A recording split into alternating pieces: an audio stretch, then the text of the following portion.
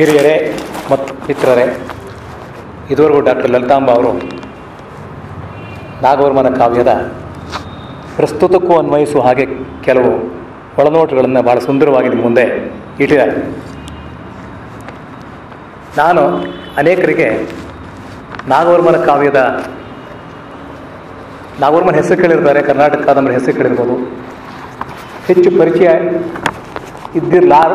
ಇರದೇ ಇರಬಹುದು ಅಂತ ಅಂದ್ಕೊಂಡು ಒಟ್ಟಾರೆ ಒಂದು ಕವಿಯ ಸಾಧನೆ ನಾಗವರ್ಮಂದೇನೋ ಮತ್ತು ಬಾಣದ ಕಾದಂಬರಿಯ ಹಿನ್ನೆಲೆಯಲ್ಲಿ ನಾಗವರ್ಮನ ಒಟ್ಟು ಸಾಧನೆ ಏನು ಅನ್ನೋದನ್ನು ಒಂದು ಸಂಕ್ಷಿಪ್ತವಾದಂಥ ಚಿತ್ರವನ್ನು ಕೊಡೋದಕ್ಕೆ ಪ್ರಯತ್ನ ಪಡ್ತೀನಿ ನಾನು. ಮೇಡಮ್ ಅವರು ನನಗಿಂತ ಅತ್ಯಂತ ಸಮರ್ಥವಾಗೋದನ್ನೆಲ್ಲ ಹೇಳೋಕ್ಕೆ ಸಾಧ್ಯ ಇದ್ದವರು, ಸಾಮರ್ಥ್ಯ ಇದ್ದವರು. ಅವರು ನನಗೋಸ್ಕರ ಇದನ್ನೆಲ್ಲ ಉಳಿಸಿ ಹಾಗೆ ಸಂಕ್ಷಿಪ್ತ ಮಾಡಿದ್ದಾರೆ. ತುಂಬ ಸೊಗಸಾಗಿ ಹೇಳುವಂಥ ಸಾಮರ್ಥ್ಯ ಇರುವಂಥವ್ರು. ಈಗಾಗಲೇ ಪ್ರಾರಂಭ ಮೇಡಮ್ ಹೇಳಿದ್ರು ಏನಂದರೆ 10ನೇ ಶತಮಾನ ಒಂದು ವೀರಯುಗ, ಕ್ಷಾತ್ರಯುಗ ಅಂತಲೇ ಹೆಸರುವಾಸಿಯಾದಂಥದ್ದು. ಆಗಲೂ ಎಂಥದ್ದು ಅಂತಂದರೆ ತಮ್ಮ ಆಶ್ರಯದಾತ ರಾಜರನ್ನ ತಮ್ಮ ಕಾವ್ಯ ನಾಯಕರ ಜೊತೆ ಅಭೇದ ಕಲ್ಪನೆ ಮಾಡಿ ಕಾವ್ಯ ಬರೆಯುವಂಥ ಕಾಲ ಅದು. ಅಂಥದ್ರಲ್ಲಿ ಮತ್ತು ಅವಾಗ ಅವೆಲ್ಲ ಪಂಪ, ರನ್ನ ಮತ್ತು ಜನ್ನ ಇವರೆಲ್ಲನೂ ಕೂಡ ಹೊನ್ನ ಮೊದಲುಗೊಂಡು ಎಲ್ಲನೂ ಕೂಡ ಒಂದು ಲೌಕಿಕ ಕಾವ್ಯ, ಒಂದು ಆಗಮಿಕ ಕಾವ್ಯ. ಜೈನರು ಶುರು ಮಾಡಿದ್ದು ಜೈನ ಧರ್ಮದಲ್ಲಿರುವಂಥ ನಿಷ್ಠೆಯನ್ನು ವ್ಯಕ್ತಪಡಿಸೋದಕ್ಕೊಂದು ಕಾವ್ಯ, ತಮ್ಮ ಆಶ್ರಯದಾತ ರಾಜನನ್ನು ಮೆಚ್ಚಿ ಹೊಗಳಿ ಅವನ ಸ್ತುತಿ ಮಾಡೋದಕ್ಕೊಂದು ಕಾವ್ಯ. ಹೀಗೆ ಅವರು ಲೌಕಿಕ್ಕೊಂದು ಆಗಮಿಕ್ಕೊಂದು ಬರಿಗಮನ ಜೈನ ಧಾರ್ಮಿಕ ನಿಷ್ಠೆಯನ್ನು ಮೆರೆಯೋದಕ್ಕೆ ಅಂತ. ಅಂಥದ್ರಲ್ಲಿ ಆ ಸಂಪ್ರದಾಯ ರೂಢವಾಗಿರುವಂಥ ಕಾಲದಲ್ಲಿ ಒಬ್ಬ ನಾಗವರ್ಮ ಬಂದು, ನಾಗವರ್ಮರು ಎಷ್ಟು ಜನ ಅಂತಲೇ ಕನ್ನಡದೊಂದು ಸಮಸ್ಯೆ ಇದೆ, ಒಬ್ಬರು ಇಬ್ಬರು 3 ಜನವೋ ಅಂತ. ನಮಗೆ ಸದ್ಯಕ್ಕೆ ನಾವು ಅಂದ್ಕೊಂಡಿರೋದು ಅಂತಂದರೆ ನಾಗವರ್ಮರು ಇಬ್ಬರು ಅಂತ. ವೆಂಕಟ ಸುಬ್ಬಯ್ಯನವರು ಅಂತ ಹೇಳಿ ಇಲ್ಲ ಒಬ್ಬನೇ ಇರೋದು, ಎಲ್ಲ ಬರ್ದನು ಒಂದೇ ಅಂಥೇಳಿ ಅವರು ಮಾಡೋಕ್ಕೆ ಪ್ರಯತ್ನ ಪಡ್ತಾರೆ. ಆಮೇಲೆ ಇಲ್ಲ, ಅದು ಆಗೋದಿಲ್ಲ ಅಂಥೇಳಿ ನಮ್ಮ ಆರ್ ನರಸಿಂಹಾಚಾರ್ಯರು ಇಬ್ಬರಿದ್ದಾರೆ. ಚಂದೋಮುನಿ ಮತ್ತು ಕರ್ನಾಟಕ ಕಾದಂಬರಿಯನ್ನು ಬರೆದಂಥ ನಾಗವರ್ಮ ಒಬ್ಬ, ಮತ್ತು ವಸ್ತುಭೂಷಣ, ಭಾಷಾಭೂಷಣ, ವಸ್ತುಕೋಶ ಇವನ್ನೆಲ್ಲ ಬರೆದಂಥ ನಾಗವರ್ಮ ಒಬ್ಬ ಅಂಥೇಳಿ ಅವರು ಹೇಳಿಬಿಟ್ರು. ಹಾಗೂ ವಿಶಿಷ್ಟ ಕವಿ ಅವನು. ಯಾಕೆಂದ್ರೆ ಚಂದೋಮುನಿ ಛಂದಶಾಸ್ತ್ರದ ಗ್ರಂಥ, ಅದು ಇವನು ಬರದ್ನೇ ಇಲ್ವೇ ಅನ್ನೋದು ಕೂಡ ಸ್ವಲ್ಪ ಸಂದೇಹಾಸ್ಪದ ಇದೆ. ಸದ್ಯಕ್ಕಂತೂ ವಿದ್ವಾಂಸರು ಇವೆರಡನ್ನು ಬರೆದವನೊಬ್ಬನೇ ಅಂತ. ಅಂಥದ್ರಲ್ಲಿ ಇವನು ಹೊರಟದ್ದು ಬೇರೆ ಮಾರ್ಗ. ಮುರಾರೆ ತೃತೀಯ ಪಂಥ ಅಂತ ಹೇಳ್ತಾರೆ. ಎಲ್ಲರೂ ಹೋದ ದಾರಿ ಬಿಟ್ಬಿಟ್ಟು ತಾನೊಂದು ಬೇರೆ ದಾರಿಲಿ ಹೊರಟ. ಯಾಕೆ ಅವನಿಗೆ ಆಶ್ಚರ್ಯ ಅಂತಂದರೆ ಒಂದು ಪ್ರೇಮ ಕಾವ್ಯ, ಶೃಂಗಾರ ಕಾವ್ಯ, ವೀರಯುಗದಲ್ಲಿ ಮತ್ತು ಜೈನ ಧಾರ್ಮಿಕ ಕಾವ್ಯಗಳ ಇಡಿತಿರದಂಥ ಆ ಯುಗದಲ್ಲಿ ಒಂದು ಇದು ಪ್ರೇಮ ಕಾವ್ಯವನ್ನು ಬರೆಯೋದಕ್ಕೆ ಹೊರಟ ನಾಗವರ್ಮ ಅದೇ ಒಂದು ನಿರ್ವಿವಾದವಾಗಿ ಅವನು ವಿಶಿಷ್ಟ ಕವಿಯನ್ನ ಮಾಡಿದೆ ಅಂತ ಹಾಗೆ ನೋಡಿದೆ. ಮತ್ತು ಪಂಪ, ರನ್ನ, ಕುಮಾರವ್ಯಾಸ ನಮ್ಮ ಎಲ್ಲ ಕವಿಗಳು, ಕನ್ನಡ ಕವಿಗಳು ಅವರಿಗೆ ಮೂಲ ಒಂದಿತ್ತು. ಸಂಸ್ಕೃತ ವ್ಯಾಸ ಭಾರತ ಒಂದಿತ್ತು, ಮತ್ತು ಆದಿಪುರಾಣ ಇತ್ತು ಪಂಪನಿಗೆ, ಪೂರ್ವ ಪುರಾಣ ಇತ್ತು ಜಿನಸೇನಾಚಾರ್ಯ ಬರೆದದ್ದು. ರನ್ನನಿಗೂ ಹಾಗೇನೆ ಅವನಿಗೆ ಅಜತಿ ತೀರ್ಥಂಕರ ಪುರಾಣ ತಿಲಕ ಬರೆಯೋದಕ್ಕೆ ಪೂರ್ವ ಪುರಾಣ ಇತ್ತು, ಮತ್ತು ಪಂಪನ ಕೃತಿ ಮತ್ತು ಮಹಾಭಾರತ ಎಲ್ಲ ಇದ್ದೇ ಇತ್ತು. ಅವನ್ನೆಲ್ಲ ಆಧರಿಸಿ ಅವರು ಕಾವ್ಯ ಬರೆದಿದ್ದಾರೆ. ರನ್ನನ ಗದಾಯುದ್ಧ ಆಗ್ಬೋದು, ಪಂಪ ಭಾರತ ಆಗ್ಬೋದು. ಹಾಗೆ ನಾಗವರ್ಮನು ಕೂಡ ಅವನು ಸಂಸ್ಕೃತದ ಬಾಣದ ಕಾದಂಬರಿಯನ್ನು ಅದನ್ನು ಇಟ್ಕೊಂಡ. ಆದ್ರೆ ಅವನೇನು ಮಾಡ್ದ ಅಂದರೆ ಅನುವಾದ ಮಾಡ್ದ. ಸೊ ಈ ರೀತಿ ನೇರವಾಗಿ ಅನುವಾದ ಮಾಡುವಂಥ ಒಂದು ಮೊದಲನೇ ಕಾವ್ಯ ಅಂದರೆ ನಾಗವರ್ಮಂದು. ಇದಕ್ಕಿಂತ ಮುಂಚೆ ಒಬ್ಬ ಕವಿ ಬರ್ತಾನೆ, ಪಂಪ ಪೂರ್ವಯುಗದ ಕವಿ ಅಸಗ ಅಂತೇಳಿ. ಅವನು ಕರ್ನಾಟಕ ಕುಮಾರ ಸಂಭವ ಕಾವ್ಯ ಅಂತ ಒಂದು ಕಾವ್ಯ ಬರೆದಿದ್ದ ಅಂತ ಹೇಳ್ತಾರೆ, ನನಗೆ ಸಿಕ್ಕಿಲ್ಲ. ಅದು ಇಲ್ಲದೆ ಇರೋದ್ರೆ ಸದ್ಯಕ್ಕೆ ನಮಗೆ ನಾಗವರ್ಮನೇ ಮೊದಲನೇದಾಗಿ ಒಂದು ಸಂಸ್ಕೃತದ ಒಂದು ಕೃತಿಯನ್ನು ಕನ್ನಡಕ್ಕೆ ಅನುವಾದ ಮಾಡಿಕೊಟ್ಟವನು ಅಂತ. ಸಂಸ್ಕೃತ ಬಾಣ ಅಂತಂದರೆ ಅವನು 7ನೇ ಶತಮಾನದ ಗಾಲಿ ಮೇಡಮ್ ಹೇಳಿದಾರಂತ. ಹರ್ಷನ ಆಸ್ಥಾನದಲ್ಲಿ ಆಸ್ಥಾನ ಕವಿಯಾಗಿದ್ದಂಥವನು. ಇವನು ಬಹಳ ಉಡಾಡ, ಒಂದು ದೊಡ್ಡ ತನ್ನ ಸ್ನೇಹಿತರ ಗುಂಪು, ದೊಡ್ಡ ಪಡೆ ಅದನ್ನು ಕಟ್ಕೊಂಡು ಅವನು ಬೇಕಾದಷ್ಟು ಅನೇಕ ವರ್ಷಗಳ ಕಾಲ ಸಂಚಾರ ಮಾಡ್ತಾ ಇದ್ದಂಥವನು. ಅವನು ವಾಪಸ್ ಊರಿಗೆ ಬಂದಾಗ ಅವನ ತಂದೆ ಆಸ್ಥಾನ ಪಂಡಿತನಾಗಿರ್ತಾನೆ. ಅವನಿಗೆ ಆ ಜಾಗ ಕೊಡಬೇಕು ಅಂತ ಅಂದ್ಕೊಂಡಾಗ ಅದಕ್ಕೆ ಅವನಿಗೆ ಕೊಡ್ಕೂಡ್ದು ಅಂತ ಅವ್ರು ಅನೇಕರು ಅವನ ಬಗ್ಗೆ ದೂರ ಹೇಳ್ತಾರೆ. ಆದರೆ ಕವಿ ಹರ್ಷ ಚಕ್ರವರ್ತಿ ಅವನಿಗೆ ಆ ಸ್ಥಾನವನ್ನು ಕೊಡ್ತಾನೆ. ಬಾಣ ಅವನು ದೊಡ್ಡ ಪಾಂಡಿತ್ಯವನ್ನು ಗಳಿಸಿದ, ಲೋಕಾನುಭವವನ್ನು ಚೆನ್ನಾಗಿ ಗೊತ್ತಿತ್ತು ಅವನಿಗೆ, ಲೋಕಾನುಭವ ಇತ್ತು. ಈ ತಿರುಗಾಟದಿಂದಾಗಿ ಆ ಎಲ್ಲ ಲೋಕಾನುಭವ ಇವನ್ನೆಲ್ಲನೂ ಕೂಡ ಅವನು ತನ್ನ ಕಾವ್ಯದಲ್ಲಿ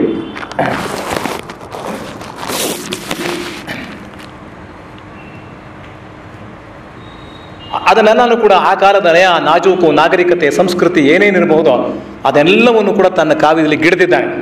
ಅವನು ಬರೆದದ್ದು 2 ಕೃತಿ, ಒಂದು ಹರ್ಷಚರಿತೆ, ಮತ್ತೊಂದು ಕಾದಂಬರಿ ಅಂತ. ಹರ್ಷಚರಿತೆ ಅದು ಹೆಚ್ಚಾಗಿ ಹರ್ಷನ ಕಥೆ ಹೇಳೋದ್ರ ಜೊತೆಗೆ ತನ್ನ ಕಥೆಯೇ ಹೆಚ್ಚಾಗಿ ಹೇಳ್ಕೊತಾನ ಅವನು. ಅದನ್ನು ಆಧರಿಸಿ ಬಾಣಭಟ್ಟಕಿ ಆತ್ಮಕಥಾ ಅಂತೇಳಿ ಹಜಾರಿ ಪ್ರಸಾದ್ ದ್ವಿವೇದಿ ಅಂತ ಹಿಂದಿನಲ್ಲಿ ಅವರೊಂದು ದೊಡ್ಡ ಕಾದಂಬರಿ ಬರೆದಿದ್ದಾರೆ, ಬಾಣಭಟ್ಟನ ಆತ್ಮಕಥೆ ಅಂತ. ಭಾಳ ಸೊಗಸಾದಂಥ ಪುಸ್ತಕ, ಕೇಂದ್ರ ಸಾಹಿತ್ಯ ಅಕಾಡೆಮಿ ಪ್ರಕಟಿಸಿದ್ದಾರೆ. ಹಾಗೆ ಇವನು ಅದು ನಮ್ಮ ಇತಿಹಾಸದಲ್ಲಿ ಬಾಣದ ಕಾಲ ಅಂತ, ಹರ್ಷನ್ ಕಾಲ ಅಂದರೆ ಅದು ಒಂದು ಸುವರ್ಣ ಯುಗ ಅಂತ ಇತಿಹಾಸದಲ್ಲಿ ಹೆಸರುವಾಸಿಯಾಗಿರ್ತಕ್ಕಂಥದ್ದು. ಸೊ ಹೀಗಾಗಿ ಇವನು ಒಂದು ಆಗ ಅವನ ಐತಿಹಾಸಿಕ ಕೃತಿಯನ್ನು ಆರಿಸ್ಕೊಳ್ಳಿಲ್ಲ ಅವನು ವಸ್ತುವಾಗಿ. ಅವನು ಕಾಲ್ಪನಿಕ ಕಾವ್ಯ, ಹಾಗೆ ನೋಡಿದ್ರೆ ಕಾಲ್ಪನಿಕ ಕಥೆಯನ್ನು ಆರಿಸ್ಕೊಂಡ. ಗುಣಾಢ್ಯ ಅಂತ ಪೈಶಾಚಿ ಭಾಷೆಯಲ್ಲಿ ಅವನ ಬೃಹತ್ ಕಥೆ ಅಂತ ಒಂದು ಕಥೆ ಇದೆ. ನಮ್ಮ ಎಲ್ಲ ಅನೇಕ ಕಥೆಗಳಿಗೆ ಅದು ಮೂಲ. ಅದರಲ್ಲಿ ಒಂದು ಬರತಕ್ಕಂಥ ಒಂದು ಕಥೆಯನ್ನು ತೆಗೆದುಕೊಂಡು ಇವನು ಕಾದಂಬರಿ ಕಾವ್ಯವನ್ನು ಬರದ ಅಂತ ಹೇಳಿ ಅದನ್ನು ಹೇಳ್ತಾರೆ. ಅದು ಗದ್ಯ ಕಾವ್ಯ. ಕಾಳಿದಾಸ ನಮಗೆ ತುಂಬ ಹೆಸರುವಾಸಿಯಾದ ಕವಿ, ಕವಿಕುಲ ಗುರು ಅಂತ ಹೆಸರುವಾಸಿಯಾದಂಥವನು. ಅಂಥ ಕಾಳಿದಾಸ ಅವನು ಒಂದು ಕಾವ್ಯ ಸಂಪ್ರದಾಯವನ್ನು ಸ್ಥಾಪಿಸಿದ ಮೇಲೆ ಬಾಣ ಅವನ ನಂತರ ಸುಮಾರು 3 ಶತಮಾನ ನಂತರ, ಕಾಳಿದಾಸ ನಂತರ ಸುಮಾರು 3 ಶತಮಾನ ನಂತರ ಬಂದಂಥ ಕವಿ. ಅವನು ಗದ್ಯದಲ್ಲಿ ಕಾವ್ಯ ಬರೀತಾನೆ, ಕಾದಂಬರಿಯ ಕೃತಿಯನ್ನು ರಚಿಸ್ತಾನೆ. ಅದು ಎಷ್ಟರ ಮಟ್ಟಿಗೆ ಎಸ್ಟಾಬ್ಲಿಷ್ ಆದ ಸ್ಥಾಪನೆ ಆಗ್ಬಿಟ್ಟ ಅಂತಂದರೆ, ಅವನು ಗದ್ಯಂ ಕವೀನಾಂ ನಿಕಷಂ ವದಂತಿ ಅಂಥೇಳಿ, ಗದ್ಯವೇ ಕವಿಗಳ ಹೊರೆಗಲ್ಲು. ಕಾವ್ಯ ಬರೆದಾಗ ಕವಿಗಳನ್ನ ಟೆಸ್ಟ್ ಮಾಡೋದಲ್ಲ, ಕವಿ ನಿಜವಾಗಿ ಗದ್ಯ ಹೇಗೆ ಬರೀತಾನೆ ಅಂಥೇಳಿ ಅದ್ರ ಮುಖಾಂತರ ಒಬ್ಬ ಕವಿಯನ್ನು ಮೆಷರ್ ಮಾಡಬೇಕು, ನಾವು ಅಳೆಯಬೇಕು ಅಂಥೇಳಿ ಒಂದು ವಾಕ್ಯ ಸಂಸ್ಕೃತದಲ್ಲಿ ರೂಢಿಗೆ ಬಂದ್ಬಿಡ್ತು, ಗದ್ಯಂ ಕವೀನಾಂ ನಿಕಷಂ ವದಂತಿ ಅಂತ.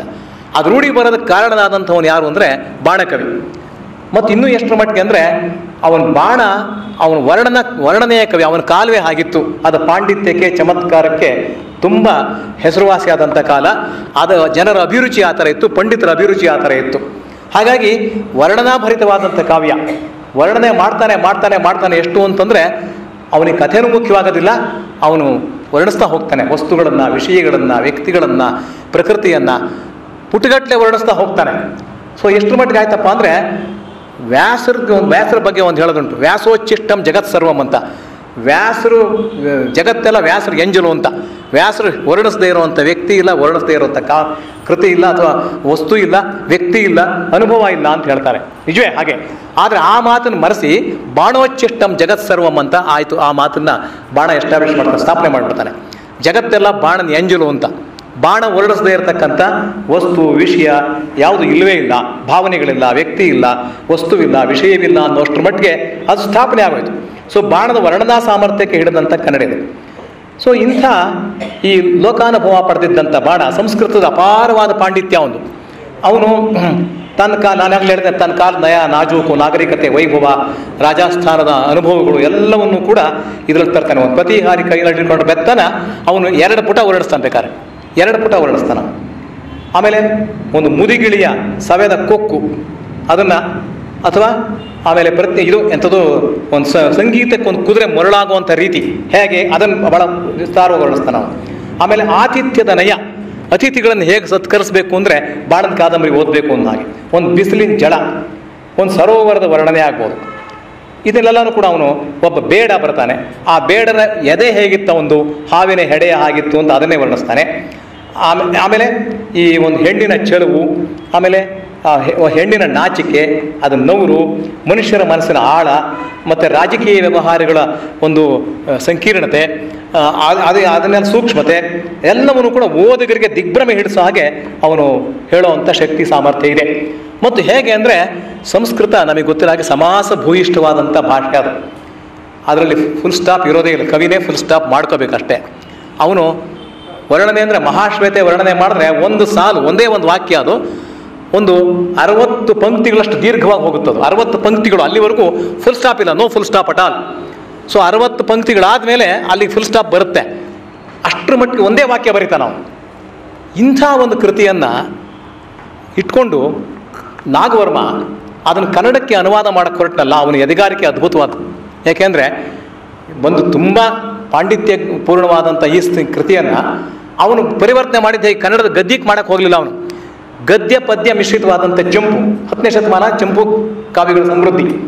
ಅದರಲ್ಲೂ ಕೂಡ ಬಾಣನ ನಾಗವರ್ಮನ ಕಾದಂಬರಿಯಲ್ಲಿ ಗದ್ಯ ಬಹಳ ಕಡಿಮೆನೆ, ಅದರಲ್ಲಿ ಪದ್ಯ ಪ್ರಾಚುರ್ಯ ಇರುವಂಥ ಕಾವ್ಯ. ಸೊ ಹೀಗೆ ಅವನು ಹೊರಟ. ಹಾಗಾಗಿ ಅವನು ಭಾಳ ಸಂಸ್ಕೃತ ಮತ್ತು ಕನ್ನಡದಲ್ಲಿ ಅದ್ವಿತೀಯವಾದಂಥ ಪಾಂಡಿತ್ಯವನ್ನು ಹೊಂದಿದ್ದ. ಆ ಪಾಂಡಿತ್ಯದ ಎಲ್ಲ ಫಲ ಕನ್ನಡಿಗರಿಗೆ ಸಿಗೋ ಹಾಗೆ ನಮಗೆ ಮಾಡಿಕೊಟ್ಟ ನಾಗವರ್ಮ. ಭಾಳ ಅದ್ಭುತವಾದಂಥದ್ದು. ನಾನೇ ಕಾದಂಬರಿಯ ಜಗತ್ತು ಹೇಗೆ ಅಂದರೆ ಅದನ್ನು ನಾವು ನಮ್ಮ ಇತಿಹಾಸಕ್ಕೂ ಅನ್ವಯ ಮಾಡ್ಕೋಬೋದು, ಅದು ಬೇರೆ ವಿಷಯ. ಅದೊಂದೊಂದು ಒಂದು ಐಂದ್ರಜಾಲಿಕವಾದಂಥ ಜಗತ್ತದು. ಅದು ಭೂಮಿ ಆಕಾಶ ಎಲ್ಲನೂ ಕೂಡ ಒಂದು ಕಡೆ ಸೇರುವಂಥ ಜಗತ್ತು. ವಾಸ್ತವ ಪ್ರಪಂಚದ ನಡೆಯೋಕ್ಕಾಗದೇ ಇರುವಂಥ ಘಟನೆಗಳು, ಅಸಂಭವ ಅಂತ ಅನಿಸ್ಬೋದಾದಂಥ ಘಟನೆಗಳು ಅದೆಲ್ಲವೂ ಇಲ್ಲಿ ನಡೆಯುತ್ತೆ. ನಾವು ವಿಲ್ಲಿಂಗ್ ಸಸ್ಪೆನ್ಷನ್ ಆಫ್ ಡಿಸ್ಬಿಲೀಫ್ ಅಂತ ಹೇಳ್ತೀವಿ. ಅಂದರೆ ಇದು ನಡೆಯೋಕ್ಕಾಗಲ್ಲ ಅಂತ ಅನ್ನೋ ಸ್ವಲ್ಪ ಪಕ್ಕಕ್ಕೆ ಇಡಬೇಕು ನಾವು. ಪ್ರಾಬಬಲ್ ಇಂಪಾಸಿಬಲ್ ಅಂಥವೆಲ್ಲ ತರ್ತಾರೆ. ಇಲ್ಲೆಲ್ಲ ಮನುಷ್ಯರು ಬರ್ತಾರೆ, ದೇವತೆಗಳು ಬರ್ತಾರೆ, ಗಂಧರ್ವರು ಬರ್ತಾರೆ, ಪ್ರಾಣಿಗಳು, ಪ್ರಕೃತಿ ಎಲ್ಲ ಬರುತ್ತೆ. ಮತ್ತು ಆಮೇಲೆ ಗಿಳಿ ಕೂಡ ಮಾತಾಡುತ್ತಿಲ್ಲಿ. ಗಿಳಿ ಮಾತಾಡುತ್ತೆ ಅಂದರೆ ಗಿಳಿ ಹೇಗೆ ಮಾತಾಡೋಕ್ಕೆ ಸಾಧ್ಯ ಅನ್ನೋದು ನಾವು ಪಕ್ಕಕ್ಕೆ ಇಟ್ಬಿಡಬೇಕು. ಗಿಳಿ ಮಾತಾಡೋಕ್ಕೆ ಬರುತ್ತೆ ಅಂತ ನಾವು ಒಪ್ಕೊಂಡು ಮುಂದಕ್ಕೆ ಹೋಗ್ಬೇಕು. ಸೊ ಈ ತರಹದ ಜಗತ್ತು. ಇದನ್ನು ಪದ್ಯ ಪ್ರಾಚುರ್ಯ, ಪದ್ಯವೇ ಹೆಚ್ಚಾಗಿರುವಂಥ ಒಂದು ಕಾವ್ಯವಾಗಿ ಅವನ ಚಂಪೂರಕ್ಕೆ ಪರಿವರ್ತನೆ ಮಾಡೋದಲ್ಲ. ಬಹಳ ಅದ್ಭುತವಾದಂಥ ಒಂದು ಅವನ ಅಭಿರುಚಿ ನೋಡಿದಾಗ ಮತ್ತು ವಿಶಿಷ್ಟವಾದಂಥದ್ದು. ತನ್ನ ಕಾಲದ ಮನೋಧರ್ಮ ಮತ್ತು ಅಭಿರುಚಿಗಳಿಗೆ ಪೂರ್ತಿ ಭಿನ್ನವಾದಂಥ ಒಂದು ಹಾದಿಯನ್ನು ಅವನು ತುಳಿತಾನೆ. ಅದರಲ್ಲೇ ನಾಗವರ್ಮನ ವೈಶಿಷ್ಟ್ಯ ಇದೆ ಅನ್ನೋದು ನಾವು ಗಮನಿಸಬೇಕಾದಂಥ ಭಾಳ ಮುಖ್ಯವಾದ ಮಾತು. ಮತ್ತು ಇಲ್ಲಿ ಶಾಪ ಬರುತ್ತೆ. ಸಂಸ್ಕೃತ ಸಾಹಿತ್ಯ ಶಾಪವೇ ಬಹಳ, ಅನೇಕ ಕಾವ್ಯಗಳು ಶಾಪದಿಂದಲೇ ಆಧಾರವಾಗಿರುವಂಥವು. ಶಾಪ. ಆಕಾಶವಾಣಿ ಬರುತ್ತೆ, ಬದುಕಿದವ್ರು ಸತ್ತವರು ಮತ್ತೆ ಬದುಕ್ತಾರೆ, ಹೀಗೆಲ್ಲ ಬರುತ್ತೆ. ರಾಜನನ್ನ ವಿದ್ವಾಂಸನ ಹಾಗೆ ಒಂದು ಗಿಳಿ ಹೊಗಳುತ್ತೆ. ಅದು ಬಹುಭಾಗದ ಕಥೆಯನ್ನು ಹೇಳೋದು ಗಿಳಿನೇ. ಇಲ್ಲಿ ಗಿಳಿ ಬಾಯಿಂದ ನಾವು ಕಥೆ ಕೇಳ್ತೀವಿ. ಹೀಗೆ ಲೋಕೋತ್ತರ ಅನಿಸ್ಬೋದಂಥ ಘಟನೆಗಳು ಈ ಕಾವ್ಯದಲ್ಲಿ ಬೇಕಾದಷ್ಟು ನಡೆಯುತ್ತೆ. ಒಂದು ಜನಪದ ಕಥೆಯ ಒಂದು ರಮ್ಯ ಲೋಕ ಏನಿದೆ, ಆಶಯಗಳು ಇಲ್ಲಿ ಬಹಳ ಅತ್ಯಂತ ಸಮುಚಿತವಾಗಿ ಕೂಡ್ಕೊಂಬರುತ್ತೆ. ಒಂದು ರಮ್ಯಾದ್ಭುತ ಪ್ರಪಂಚ, ಫ್ಯಾಂಟಸಿ ಅಂತ, ವರ್ಲ್ಡ್ ಆಫ್ ಫ್ಯಾಂಟಸಿ. ಅದು ಒಂದು ರೊಮ್ಯಾಂಟಿಕ್ ಎಪಿಕ್ ಅಂತ ನಾವು ಹೇಳ್ಬೋದು. ಇಲ್ಲೆಲ್ಲ ಬರ್ತಕ್ಕಂಥವ್ರು ಮಹಾಶ್ವೇತೆ, ಕಾದಂಬರಿ, ತಾರಾಪೀಡ, ಚಂದ್ರಾಪೀಡ, ಶುಕರಾಸ, ಜಾಬಾಲಿ, ಆಮೇಲೆ ಕೇಯೂರಕ, ಮದಲೇಖೆ, ಅವನ ಹೆಸರುಗಳು ಅದ್ಭುತವಾಗಿದ್ದಾವೆ. ಇವರೆಲ್ಲನೂ ಕೂಡ ನಮಗೆ ಏನು ಕಾಲ್ಪನಿಕ ವ್ಯಕ್ತಿಗಳು ಅಂತ ಅನ್ಸೋದೇ ಇಲ್ಲ.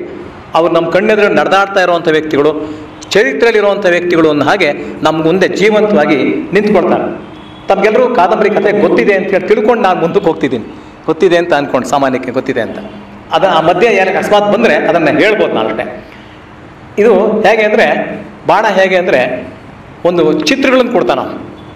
ಟ್ಯಾಗೋರ್ ಅವರು ಹೇಳ್ತಾರೆ, ಇಡೀ ಕಾದಂಬರಿ ಸಮಗ್ರವಾದಂಥ ಒಂದು ಚಿತ್ರಶಾಲೆ ಅಂತದು. ಎಲ್ಲ ಅವನು ಕತೆ ಹೇಳ್ಕೊಂಡು ಚಿತ್ರ ಕೊಡೋಕೆ ಹೋಗಲ್ಲ, ಚಿತ್ರಗಳನ್ನ ಕೊಟ್ಟು ಆಮೇಲೆ ಕತೆ ಹೇಳ್ಕೊಂಡು ಹೋಗ್ತಾನೆ. ಹೀಗಾಗಿ ಭಾಳ ಅತ್ಯಂತ ವಿರಾಮಗತಿಯಲ್ಲಿ ಸಾಗುವಂಥ ಕೃತಿ. ಅವರು ಹೇಳ್ತಾರೆ, ಇದು ಮುಖ್ಯ ವಸ್ತು ಏನು, ಚಂದ್ರಾಪೀಡ ಮತ್ತು ಕಾದಂಬರಿ ಇವರ ಪ್ರಣಯ ಅದು ಮುಖ್ಯವಾದಂಥ ವಸ್ತು. ಅದು ಮುಖ್ಯವಾದರೂ ಕೂಡ ಅವರೇ ನಾಯಕ ಮತ್ತು ನಾಯಿಕೆ. ಆದರೆ ಕಾವ್ಯ ಪ್ರಾರಂಭವಾಗಿ ಅರ್ಧ ಆದಮೇಲೆ ಅವ್ರ ಪರಿಚಯ ಆಗುತ್ತೆ. ಅಲ್ಲಿವರೆಗೂ ಅವ್ರ ಪರಿಚಯ ಆಗೋದೇ ಇಲ್ಲ. ಅದಕ್ಕೆ ಮುಂಚೆ ಮಹಾಶ್ವೇತೆ ಮತ್ತು ಪುಂಡರೀಕ ಅಂತಕ್ಕಂಥವ್ರ ಕಥೆ ಬರುತ್ತೆ. ಅದನ್ನು ಮೀರಿ ಕಾವ್ಯ ನಾಯಕಿಯನ್ನ ಮತ್ತು ಕಾವ್ಯ ನಾಯಕನನ್ನು ಮೀರಿಸುವಷ್ಟು ಮಟ್ಟಿಗೆ ಈ ಮಹಾಶ್ವೇತೆ ಮತ್ತು ಪುಂಡರೀಕರ ಕಥೆ ನಮ್ಮ ಮನಸ್ಸಿನಲ್ಲಿ ಬಹಳ ಅತ್ಯಂತ ಅದ್ಭುತವಾದಂಥ ಮುದ್ರೆಯನ್ನು ಒತ್ತುಬಿಡುತ್ತದೆ. ಆಮೇಲೆ ಅವರು ಎಲ್ಲರೂ ಕೂಡ ದೇವಾಂಶ ಸಂಭೂತರಾದರೂ ಕೂಡ ಮನುಷ್ಯ ಜಾತಿಗೆ ಸೇರಿದಂಥವರು. ಅವರು ಅನೇಕ ಜನ್ಮಗಳನ್ನೆತ್ತು ಬರಬೇಕಾಗ್ತದೆ. ಚಂದ್ರಾಪೀಡ ಮತ್ತು ಪುಂಡರೀಕ ಇಬ್ಬರೂ ಕೂಡ ಶಾಪಗ್ರಸ್ತರಾಗಿ ಬೇರೆ ಬೇರೆ ಜನ್ಮ ಎತ್ತಬೇಕಾಗುತ್ತೆ. ಚಂದ್ರ ಪುಂಡರೀಕನ ಶಾಪಕ್ಕೆ ತುತ್ತಾಗಿ ಚಂದ್ರನೂ ಕೂಡ ಭೂಮಿಯಲ್ಲಿ ಚಂದ್ರಾಪೀಡನ ಬರಬೇಕಾಗುತ್ತೆ. ಆಮೇಲೆ ಪುಂಡರೀಕನು ಕೂಡ ಅವನು ಕೂಡ ಚಂದ್ರನಿಂದ ಶಾಪಗ್ರಸ್ತನಾಗಿ ಅವನು ಕೂಡ ವೈಶಂಪಾಯನಾಗಿ ಮತ್ತು ಗಿಳಿಯಾಗಿ ಹುಟ್ಟು ಬರಬೇಕಾಗುತ್ತೆ. ಹೀಗೆ ಈ ಒಂದು ಮದುವೆ ಆಗೋದಕ್ಕೆ ಮುಂಚೆನೇ ಇವರೆಲ್ಲರೂ ಕೂಡ ಪ್ರಾಣ ಬಿಡಬೇಕಾದಂಥ ಪರಿಸ್ಥಿತಿ ಬಂದ್ಬಿಡುತ್ತೆ. ಆದರೆ ಕವಿ ಹೇಗೆ ತರ್ತಾರಪ್ಪ ಅಂತಂದರೆ, ಅದು ಇವತ್ತು ನಮ್ಮ ಚಾನೆಲ್ಗಳಲ್ಲಿ ದಿನ ಬೆಳಗಾದರೆ ಹೆಣ್ಣಿನ ಮೇಲೆ ಅತ್ಯಾಚಾರ, ಮಾತೆತ್ತಿರೆ ಕಾಮದ ಪ್ರಸಂಗಗಳು ಎಲ್ಲ ಬರುತ್ತಲ್ಲ, ಇಲ್ಲಿ ಮೂರು ಜನ್ಮಗಳು ತಾವು ಪ್ರೀತಿಸಿದಂಥ ವ್ಯಕ್ತಿಗಳಿಗೋಸ್ಕರ ಕಾಯ್ತಾ ಇರ್ತಾರೆ. ಇಲ್ಲಿ ನಿಧಾನಗತಿಯಲ್ಲಿ ಅವರಿಗೆ ಏನು ಯಾವ ಸಾವಧಾನವಾಗಿ ಹೋಗ್ತಿರ್ತಾರೆ. ಆ ಥರ ಇಲ್ಲ. ತಮ್ಮ ಪ್ರೇಮ ಅದು ಪಕ್ವವಾಗಿ ಕಳಿತವಾಗಬೇಕದು, ಅದು ಪಕ್ವವಾಗಬೇಕು ಅನ್ನೋ ರೀತಿಯಲ್ಲಿ ಮೂರು ಜನ್ಮಗಳವರೆಗೂ ಕಾಯುವಂಥ ರೀತಿಯಲ್ಲಿ ಚಿತ್ರಿಸ್ತಾ ಹೋಗ್ತಾನೆ ಅವನು. ಸೊ ಹೀಗೆ ಇಲ್ಲಿ ಬರುವಂಥ ಜಾಬಾಲಿ ಋಷಿ ಆಗ್ಬೋದು, ಮಹಾಶ್ವೇತೆ ಆಗ್ಬೋದು, ಒಬ್ಬ ಚಂಡಾಲ ಕನ್ಯೆ ಆಗ್ಬೋದು, ಇವ್ರ ಬಾಯಿಂದ ವಿವಿಧ ಹಂತಗಳಲ್ಲಿ ಕಥೆ ನಿರೂಪಿತವಾಗುತ್ತೆ. ಪ್ರಾರಂಭದಲ್ಲಿ ಒಬ್ಬ ಶೂದ್ರಕ ರಾಜ, ಅವನ ಆಸ್ಥಾನಕ್ಕೆ ಒಬ್ಬ ಚಂಡಾಲ ಕನ್ಯೆ ಒಂದು ಗಿಳಿಯ ಪಂಜರವನ್ನು ತರ್ತಾಳೆ. ಅವಳು ಈ ಗಿಳಿ ಬಹಳ ಸೊಗಸಾಗಿ ಮಾತಾಡುತ್ತೆ ಹಾಗೆ ಅಂತೇಳಿ ಹೇಳ್ತಾಳೆ. ಇದು ಹಾಗಂತ ಹೇಳಿದ ಕೂಡಲೇ ಗಿಳಿಯ ಪಂಜರದ ಭಾಗದಲ್ಲಿ ತೆಗೆದ ಕೂಡಲೇ ಗಿಳಿ ರಾಜನ್ನ ಆಶೀರ್ವಾದ ಮಾಡಿ ಒಂದು ವೃತ್ತವನ್ನು, ಸಂಸ್ಕೃತದ ಆರ್ಯ ವೃತ್ತ ಅಂತೇಳಿ ಒಂದು ವೃತ್ತವನ್ನು ಹೇಳಿಬಿಡುತ್ತೆ. ರಾಜನಿಗೆ ಆಶ್ಚರ್ಯವೂ ಆಶ್ಚರ್ಯ. ಆಮೇಲೆ ಇದನ್ನು ವಿಚಾರಿಸ್ಕೊಡ್ತೀನಿ ಆಮೇಲೆ ನಾನು ಅಂತ ಹೇಳಿ ಅದನ್ನು ಕಳಿಸ್ತಾನೆ. ಅವನಿಂದ ಮದುವೆ ಆಗಿಲ್ಲ ರಾಜ್ಯ. ಆಮೇಲೆ ವಿಚಾರಿಸಿದಾಗ ಗಿಳಿ ತನ್ನ ಕತೆ ಹೇಳ್ಕೊಂಬರೋದು. ಸೊ ಗಿಳಿ ತನ್ನ ಕತೆ ಹೇಗೆ ಹೇಳುತ್ತೆ ಅಂದರೆ, ಅದು ತನ್ನ ಒಂದು ಜಾಬಾಲಿ ಋಷಿಗಳು ಅಂತ ಒಂದು ವಿಂಧ್ಯಾಟವಿ ಅಂತ ಒಂದು ಅಡವಿ ಇರುತ್ತೆ. ಆ ಅಡವಿನಲ್ಲಿ ನಾನೊಬ್ಬ ಮುದಿ ಒಂದು ದೊಡ್ಡ ಬೂರ್ಗದ ಮರ, ಆ ಬೂರ್ಗದ ಮರ ನಮ್ಮ ತಂದೆ ಇರ್ತಾನೆ, ಮುದಿ ಗಿಳಿ ಅವನು, ನಾನು ಅವನ ಏಕೈಕ ಪುತ್ರನಾಗಿ ಹುಟ್ಟಿರ್ತೀನಿ ಅಂತ ಹೇಳಿ ಅದು ತನ್ನ ಕತೆ ಶುರು ಮಾಡುತ್ತೆ. ಅಲ್ಲಿ ಬೇಡ ಬರ್ತಾನೆ. ಬೇಡ ಬೇಟೆ ಆಡಕ್ಕೆ ಶುರು ಮಾಡಿದಾಗ ನನ್ನ ಕೂಡ ನಮ್ಮ ತಂದೆನ ಸಾಯಿಸಿಬಿಡ್ತಾನೆ. ಅವನು ಕೆಳಗಡೆ ಬೀಳಕ್ಕೆ ಮುಂಚೆ ನನ್ನ ತನ್ನ ರೆಕ್ಕೆಯಲ್ಲಿ ಇಟ್ಕೊಂಡಿರ್ತಾನೆ. ನಾನು ಆ ರೆಕ್ಕೆಯಲ್ಲಿ ಇದನ್ನು ಬದುಕೊಂಡೆ. ನನಗೆ ಭಾಳ ಪ್ರಾಣ ಹೋಗೋ ಸ್ಥಿತಿ ಬಂದಿತ್ತು. ಬಾಯಾರಿಕೆಯಾಗಿ ನೀರಿನೆಲ್ಲ ಸಿಗುತ್ತೆ ಅನ್ನೋ ಅಂತ ಹೋಗ್ತಿದ್ದಾಗ ಆ ಪಂಪಾ ಸರೋವರ ಹತ್ತಿರನೇ ಇತ್ತು. ದಾರಿ ಹೋಗ್ತಿದ್ದಾಗ ಋಷಿಗಳ ಕುಮಾರ ಗುಂಪು ಬರುತ್ತೆ. ಆ ಋಷಿಗಳ ಕುಮಾರ ಗುಂಪು ನನ್ನ ನೋಡಿ ಕರುಣೆಯಿಂದ ನನಗೆ ಶೈತ್ಯೋಪಚಾರ ಮಾಡಿ ಅವರು ಆಶ್ರಮಕ್ಕೆ ಕರ್ಕೊಂಡು ಹೋಗ್ತಾರೆ. ಅಲ್ಲಿ ಜಾಬಾಲಿ ಮಹರ್ಷಿಗಳು ಅದು ನೋಡಿದ ತಕ್ಷಣನೇ ಅವ್ರಿಗೆಲ್ಲಾನು ಕೂಡ ಇವನು ಹಿಂದಿನ ದಿನದಲ್ಲಿ ಕಾಮದ ವಾಸನೆಯಿಂದ, ಕಾಮದ ಆಧಿಕ್ಯದಿಂದಾಗಿ ಅವನು ಈ ರೀತಿ ಗಿಳಿಯಾಗಿ ಹುಟ್ಟಿದ್ದಾನೆ, ಅವನಿಗೇನು ಕಾಮ ವಾಸನೆ ಹೋಗಿಲ್ಲ ಅಂತೇಳಿ ಏನೋ ಒಂದು ಋಷಿಗಳಿಗೆ ಕೇಳ್ತಾರೆ. ಅವನ ಕತೆ ಹೀಗೆ ಕಥೆಯೊಳಗೆ ಕತೆ ಹೇಳ್ತಾ ಹೋಗ್ತಾರೆ ಅವರು ಬರುತ್ತೆ. ಸೊ ಗಿಳಿ ಜಾಬಾಲಿ ಋಷಿಗಳಿಂದ ಕೇಳ್ತಾ ತನ್ನ ಕಥೆಯನ್ನೆಲ್ಲ ಹೇಳ್ಕೊಂಡು ಬರ್ತಿದ್ರು. ಸೊ ಹೀಗೆ ಒಂದು ರೀತಿ ಹೇಗೆ ಅಂದರೆ, ಬಾಣ ಏನು ತೆಗಿತಾನೆ ಈಚೆಗೆ ಅಂತ ಗೊತ್ತಾಗೋದಿಲ್ಲ. ಅಷ್ಟರ ಮಟ್ಟಿಗೆ ಒಬ್ಬ ಮ್ಯಾಜಿಕ್ ಮಾಡ್ತಕ್ಕಂಥವನು ಅವನು ಯಾವ ಕಾಲಕ್ಕೆ ಏನು ವಸ್ತು ತೆಗಿತಾನೆ ಅಂತ ನಮಗೆ ಗೊತ್ತಾಗದ ಹಾಗೆ ನಮ್ಮ ಕಣ್ಕಟ್ಟು ಅಂತ ಹೇಳ್ತೀವಲ್ಲ, ಆ ಕಣ್ಕಟ್ಟಿನ ರೀತಿಯಲ್ಲಿ ಕಥೆಯನ್ನು ಹೇಳ್ತಾ ಹೋಗ್ತಾನೆ. ಭಾಳ ಅತ್ಯಂತ ಅದ್ಭುತವಾದ ಕೌತುಕವಾದಂಥ ಜಗತ್ತು ಅಂತ, ಜಗತ್ ಕೌತುಕ ಅಂತ ಹೇಳ್ತಾನೆ ನಾಗವರ್ಮ. ಇದನ್ನ ಜಗತ್ ಕೌತುಕ ಮರಿದಂ ಬಿತ್ತರಿಸುವೆಂಬಂತ, ಈ ಜಗತ್ತಿಗೆ ಆಶ್ಚರ್ಯಕರ ಅನ್ನೋ ಹಾಗೆ ಆಶ್ಚರ್ಯ ಪರಂಪರೆ ಅಂತಲೇ ರಾಜರತ್ನಂ ಅವರು ಇದನ್ನು ಒಂದು ಕಡೆ ಕರೀತಾರೆ ಅವರು. ಹೀಗಾಗಿ ಗಿಳಿ ತನ್ನ ಕತೆ ಹೇಳಕ್ಕೆ ಶುರು ಮಾಡುತ್ತೆ. ಅಲ್ಲಿಂದ ಜಾಬಾಲಿ ಋಷಿಗಳನ್ನ ತಾನು ಕೇಳಿದಂಥ ಕಥೆಯನ್ನು ರಾಜನಿಗೆ ಹೇಳುತ್ತೆ. ಆಮೇಲೆ ಕೊನೆಗೆ ಅಷ್ಟು ಪೂರ್ತಿ ಗಿಳಿ ಬಾಯಿಲೆ ಬರೋದಿಲ್ಲ. ಮತ್ತೆ ಗಿಳಿ ತನ್ನ ಕಥೆ ಹೇಳ್ತಾ ಅದು ಮಹಾಶ್ವೇತೆ ಮತ್ತು ಪುಂಡರೀಕರ ಕಥೆಯನ್ನು ಹೇಳ್ತಾಳೆ. ಚಂದ್ರಾಪೀಡ ಅವನು ದಂಡಯಾತ್ರೆ ಹೋದಾಗ, ತಾರಾಪೀಡದ ಮಗ ದಂಡಯಾತ್ರೆ ಹೋದಾಗ ಅಚ್ಚೋತ್ಸರಸಿನ ತೀರದಲ್ಲಿ ಮಹಾಶ್ವೇತೆ ಭೇಟಿಯಾಗುತ್ತೆ. ಮಹಾಶ್ವೇತೆ ತನ್ನ ಕಥೆಯನ್ನು ಹೇಳಿದ ಹಾಗೆ ಬರುತ್ತೆ.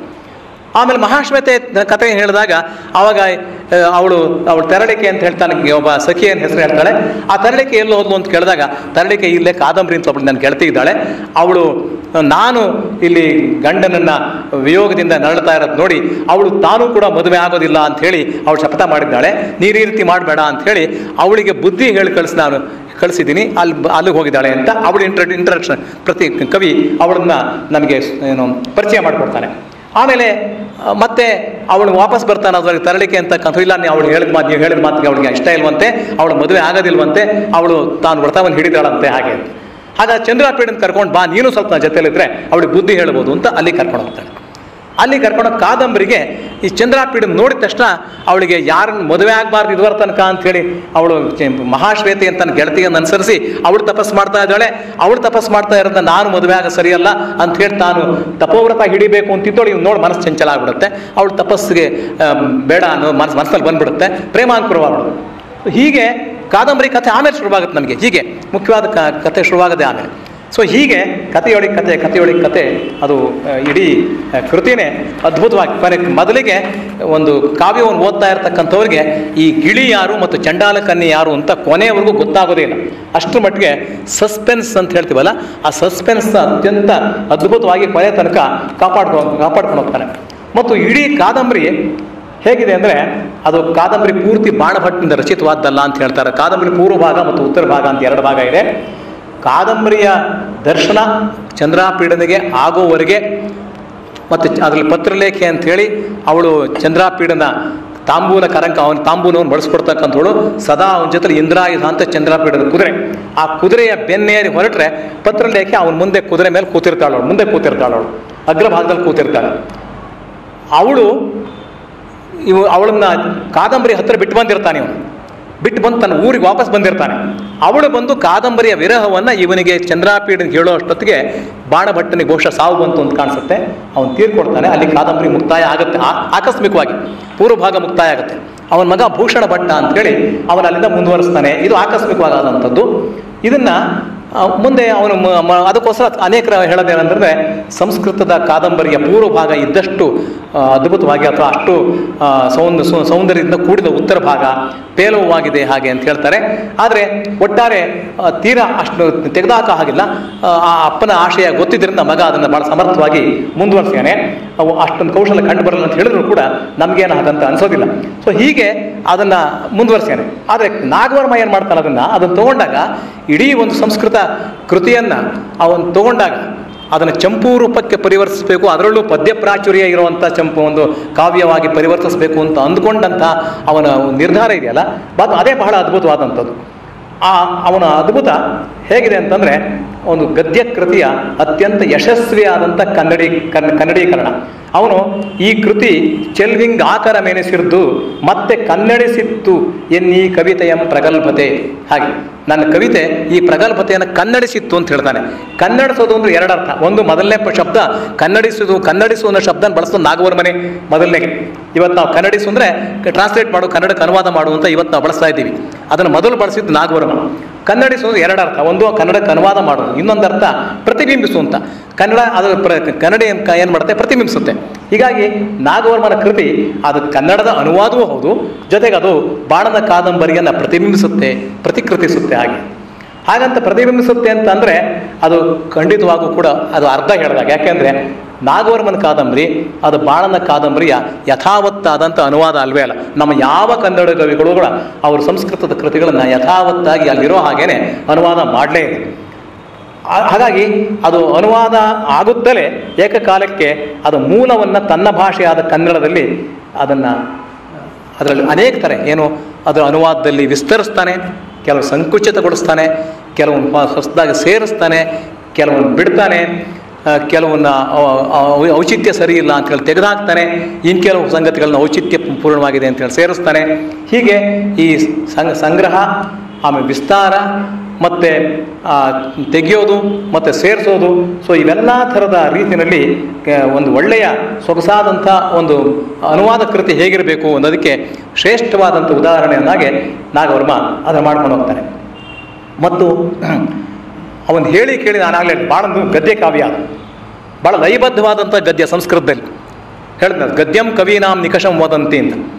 ಮತ್ತು ಅವನ ಕಥೆ ಅಂಥದ್ದು ಅಂದರೆ ಸಂಸ್ಕೃತದಲ್ಲಿ ಎಷ್ಟರ ಮಟ್ಟಿಗೆ ಅಂದರೆ ಒಂದು ಗಾದೆನ ಹುಟ್ಬಿಡ್ತು, ಕಾದಂಬರಿ ರಸಜ್ಞಾನಂ ಆಹಾರೋಪಿ ನರ್ವಚ್ಯತೆ ಅಂತ. ಕಾದಂಬರಿ ಓದ್ತಾ ಕೂತ್ಕೊಂಡವ್ರಿಗೆ ಆಹಾರ ಕೂಡ, ಊಟ ಕೂಡ ಮಾಡಬೇಕು ಅಂತ ಅನ್ಸಲ್ಲ ಅಂತ, ಅಷ್ಟರ ಮಟ್ಟಿಗೆ ಮಗ್ನರಾಗಿ ಓದ್ತಾ ಇರ್ತಾರೆ ಅಂತ. ನೀವು ಬನ್ನಂಜೆ ಗೋವಿಂದಾಚಾರ್ಯರು ಬಾಣದ ಕಾದಂಬರಿಯನ್ನು ಸೊಗಸಾಗಿ ಕನ್ನಡ ಗದ್ಯದಲ್ಲಿ ಅನುವಾದ ಮಾಡಿದ್ದಾರೆ. ಹುಚ್ಚಿಡಿಸುವಷ್ಟರ ಮಟ್ಟಿಗಿದೆ ಆ ಕಾದಂಬರಿ, ಅಷ್ಟು ಚೆನ್ನಾಗಿದೆ. ಅಷ್ಟರ ಮಟ್ಟಿಗೆ ನಿಮ್ಮನ್ನು ಕುತೂಹಲದ ಮೇಲೆ ಕುತೂಹಲ, ಆಶ್ಚರ್ಯದ ಮೇಲೆ ಆಶ್ಚರ್ಯ ಪರಂಪರೆ, ಹಾಗೆ ವರ್ಣನೆಗಳ ಮೇಲೆ ವರ್ಣನೆಗಳು ನಿಮ್ಮನ್ನು ಹಾಗೆ ಅದು ಎಳ್ಕೊಂಡು ಹೋಗ್ತಿರುತ್ತದೆ. ಹಾಗಾಗಿ ಈ ಆಡಂಬರಪೂರ್ಣವಾದ ಅಲಂಕಾರ ಭೂಯಿಷ್ಠವಾದ ಓಜೋಪೂರ್ಣ ಗದ್ಯ ಅದರ ಮೂಲ ಕಥೆಯನ್ನೇ ಮರೆಸಿ ಬಿಡುವಷ್ಟು ನಾನು ಹೇಳಿದ್ನಲ್ಲ, ದೀರ್ಘವಾದ ಜಟಿಲವಾದ ವಾಕ್ಯ ರಚನೆ, ಒಂದು ಕಗ್ಗಾಡು ಅಂತ ಯಾರೋ ವೆಸ್ಟರ್ನರ್ ಹೇಳ್ತಾನೆ. ಏನಂತಂದರೆ, ಬಾಣಾಸ್ pros is an Indian wood wear progress is impossible. ಹಾಗೆ ಅಂತ ಮುಂದಕ್ಕೆ ಹೋಗೋಕ್ಕೆ ಆಗಲ್ಲ ಅಂತ. He is ಕಾನ್ಫ್ರಾಂಟೆಡ್ by wild beats in the shape of unknown words to ಟೆರಿಫೈ him. ಅವನು ಹೆದರಿಸುವಂಥ ಭಯಂಕರವಾದ ಶಬ್ದಗಳು ಸಿಕ್ಕಿಬಿಡುತ್ತೆ, ಗೊತ್ತಾಗದೇ ಇರುವಂಥ ಶಬ್ದಗಳು ಅಂತ ಹೇಳ್ತಾನೆ. ಬಹುಶಃ ಪಾಶ್ಚಾತ್ಯರಿಗೆ ಇಷ್ಟು ಅನಿಸುತ್ತೆ, ನಮ್ಗಷ್ಟು ಅನಿಸದೇ ಇರ್ಬೋದು, ಆದರೆ ಅದು ಬಹಳಷ್ಟು ನಿಜ. ಯಾಕೆಂದರೆ ಅವನು ಈ ಥರ ಬಾಣನಿಗೆ ಏನಂತಂದರೆ ಕಥೆ ಮುಖ್ಯವಲ್ಲ, ಅವನು ತನ್ನ ಪಾಂಡಿತ್ಯ ತೋರಿಸೋದು ಬಹಳ ಮುಖ್ಯವಾಗಿತ್ತು, ಮತ್ತು ತನ್ನ ವರ್ಣನಾ ಶಕ್ತಿ ನೈಪುಣ್ಯ ಎಷ್ಟಿದೆ ಅಂತ ತೋರಿಸೋದಾಯಿತು. ಹೀಗಾಗಿ ಅವನು ಏನೇ ಬಂದ್ರೂ ಕೂಡ ನಿಧಾನವಾಗಿ ಹೋಗೋದು, ನಿಧಾನವಾಗಿ ಸಾಗೋದು, ಅರ್ಜೆಂಟ್ ಇಲ್ಲವೇ ಇಲ್ಲ. ಎಲ್ಲವನ್ನೂ ವಿವರವಾಗಿ ವರ್ಣಿಸ್ಕೊಂಡು ಹೋಗೋದು. ಹೇಳಿದ್ನಲ್ಲ, ಮಹಾಶ್ವೇತನ ಕುರಿತಂಥ ವರ್ಣನೆಗೆ ಅವನು ದೀರ್ಘವಾದ ಒಂದೇ ಒಂದು ವಾಕ್ಯ, ಎಷ್ಟು ಸುಮಾರು ಪ್ರಿಂಟ್ ಮಾಡಿದ್ರೆ 60 ವಾಕ್ಯಗಳಾಗುತ್ತದು, ಅಷ್ಟೊಂದು, ಅದು ಒಂದೇ ವಾಕ್ಯ. ನಾಗವರ್ಮ ಅದನ್ನು 23 ಪದ್ಯ ಮಾಡ್ತಾನೆ ಅವನು. ಒಂದು ರೀತಿ ನಾಗವರ್ಮನ ಕೃತಿ ಹೇಗೆ ಅಂದರೆ, ಅದು ಭೋರ್ಗವಾಗಿ ಹರಿತಾ ಇರ್ತಾನೆ ನದಿಗೆ ಅಣೆಕಟ್ಟು ಕಟ್ಟಿದಾಗೆ ಅಂತ ವಿಮರ್ಶಕರೊಬ್ಬರು ಆ ರೀತಿ ಅಭಿಪ್ರಾಯ ಪಡ್ತಾರೆ ಆ ಕೃತಿ ಬಗ್ಗೆ.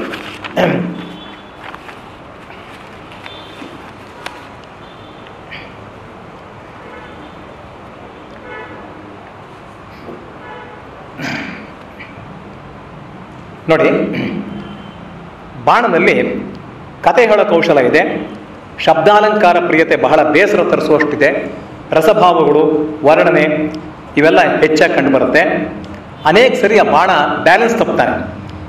ಇದಕ್ಕೆ ಕಾರಣ ನಾನಾಗಲೇ ಹೇಳಿದೆ, ಬಾಣದ ಕಾಲ ಅಭಿರುಚಿನೇ ಆಗಿತ್ತು ಅಂತ. ಹಾಗಾಗಿ ಯಾವ್ದಾದ್ರು ವರ್ಣನೆ ಪ್ರಸಂಗ ಬಂದರೆ ಮೂಲ ಕಥೆಯನ್ನು ಮರೆಸ್ಬಿಡ್ತಾನೆ ಅಂತ. ಈಗ ಶೂದ್ರಕ ರಾಜನ ಸಭೆ ವರ್ಣನೆ ಬಂತು ಅಂತ ಇಟ್ಕೊಳ್ಳಿ, ಅದನ್ನು ಪುಟಗಟ್ಟಲೆ ವರ್ಣಿಸ್ತಾ ಹೋಗ್ತಾನೆ.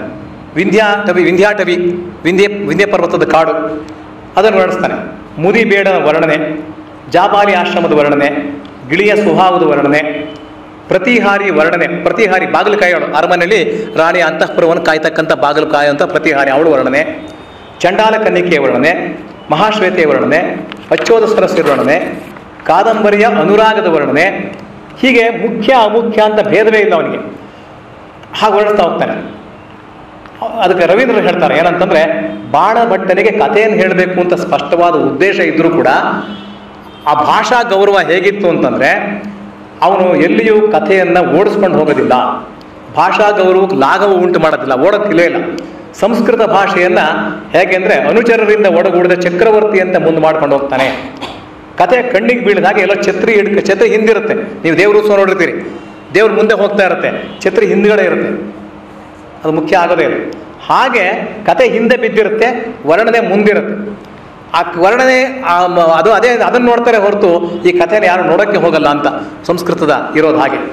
ಹಾಗಾಗಿ ಇಲ್ಲಿ ಕೃತಿಯ ವಿಸ್ತಾರಕ್ಕೆ ಹೋಲಿಸಿರೆ, ಬಾಣದ ಕಾದಂಬರಿಗೆ ಹೋಲಿಸಿರೆ ನಾಗವರ್ಮಂದು ತುಂಬ ಸಂಕ್ಷೇಪಗೊಳಿಸ್ಯಾನೆ. ಮತ್ತು ಪದ್ಯ ಕಾವ್ಯ ಆದ್ದರಿಂದ ಅವನಿಗೆ ಅನಿವಾರ್ಯವಾಗಿತ್ತು, ಮಿತಿಗೊಳಿಸಲು ಸಾಧ್ಯ ಆಗಿದೆ. ಇದನ್ನು ವಿಶಿಷ್ಟ ಹೇಗೆ ಅಂದರೆ, ಕನ್ನಡ ಮತ್ತು ಸಂಸ್ಕೃತಗಳ ಅತ್ಯಂತ ಹದವಾದಂಥ ಮಿಶ್ರಣ, ಅತ್ಯಂತ ಹದವಾದ ಮಿಶ್ರಣ. ಅವನು ಕೆಲಸ ಸಂಸ್ಕೃತ ತುಂಬ ವಿಜೃಂಭಿಸುತ್ತೆ, ಆದರೂ ಕೂಡ ಅತ್ಯಂತ ಹೃದಯವಾಗಿ ಮನೋಹರವಾಗಿ ವರ್ಣಿಸ್ತಾ ಹೋಗ್ತಾನೆ. ಭಾಳ ಪ್ರಸನ್ನವಾದಂಥ ಕವಿತಾ ಶೈಲಿ. ಕೆಲವು ಸಲ ಅವನ ಕೆಲವು ಸಂಸ್ಕೃತ ಹೆಚ್ಚು ಅಂತ ಅನಿಸ್ಬೋದು ಅಷ್ಟೇ, ಆದರೆ ಅಂಥ ಸಂದರ್ಭಗಳು ಕಡಿಮೆ. ಕೆಲವು ಸಲ ಹೊಸದಾಗಿ ಸೇರಿಸಿ ಸ್ವಾರಸ್ಯವನ್ನು ಹೆಚ್ಚು ಮಾಡ್ತಾನೆ ಅವನು. ನೀರಸವಾಗಿರುವಂಥ ಕೆಲವು ಪ್ರಸಂಗಗಳನ್ನು ಸ್ವಾರಸ್ಯ ಸೇರಿಸ್ತಾನೆ. ಉಚಿತವಲ್ಲ ಅನ್ನೋ ಕಾರಣಕ್ಕೆ ಕೆಲವೊಂದು ಕೈ ಬಿಡ್ತಾನೆ. ಆಗಲೇ ಹೇಳಿದೆ, ವ್ಯಾಧರು ಬೇಟೆಯಾಡುವ ಸಂದರ್ಭದಲ್ಲಿ ಆ ವ್ಯಾಧರ ಬೇಟೆಯಾಡೋ ಸಂದರ್ಭ ಹೊರಡಿಸ್ತಾನೆ ಬಾಣದ ಕಾದಂಬರಿಲಿ. ಅಲ್ಲಿ ಈ ಎಡೆ ಗಿಳಿ ಅದಿನ್ನೂ ರೆಕ್ಕೆ ಕೂಡ ಬರ್ತಿಲ್ಲ, ಅದು ಏನೋ ಲೋಕಾನುಭವ ಆಗಿಲ್ಲ. ಆಗ ಬೇಟೆ ಅನ್ನೋ ವೃತ್ತಿ ಅದೆಷ್ಟು ಕೆಟ್ಟದು ಅಂತೇಳಿ ಅದ್ರ ದೋಷಗಳನ್ನೆಲ್ಲ ಪಟ್ಟಿ ಮಾಡುತ್ತದು. ಇದು ಅನಗತ್ಯ, ಇದು ಉಚಿತವಲ್ಲ ಅಂಥೇಳಿ ನಾಗವರ್ಮ ಪೂರ್ತಿ ಅದನ್ನು ಕೈ ಬಿಟ್ಬಿಟ್ಟಿದ್ದಾನೆ. ಅದು ಸರಿಯಾಗಿದೆ, ಅವ್ನು ಮಾಡಿದ ಅರ್ಥ ಸರಿಯಾಗಿದೆ. ವೃದ್ಧನ ಬಾಯಿಂದ ಬರೋ ಹಾಗೆ ನೀತಿಗಳನ್ನೆಲ್ಲ ಹೇಳ್ತಾ ಕೂತ್ಕೊಳ್ತೆ ಒಂದು ಗಿಳಿ, ಅದು ಅದರ ಬಾಯಿಂದ ಸರಿಯಲ್ಲ ಅಂತ. ಹಾಗಾಗಿ ಇಲ್ಲಿ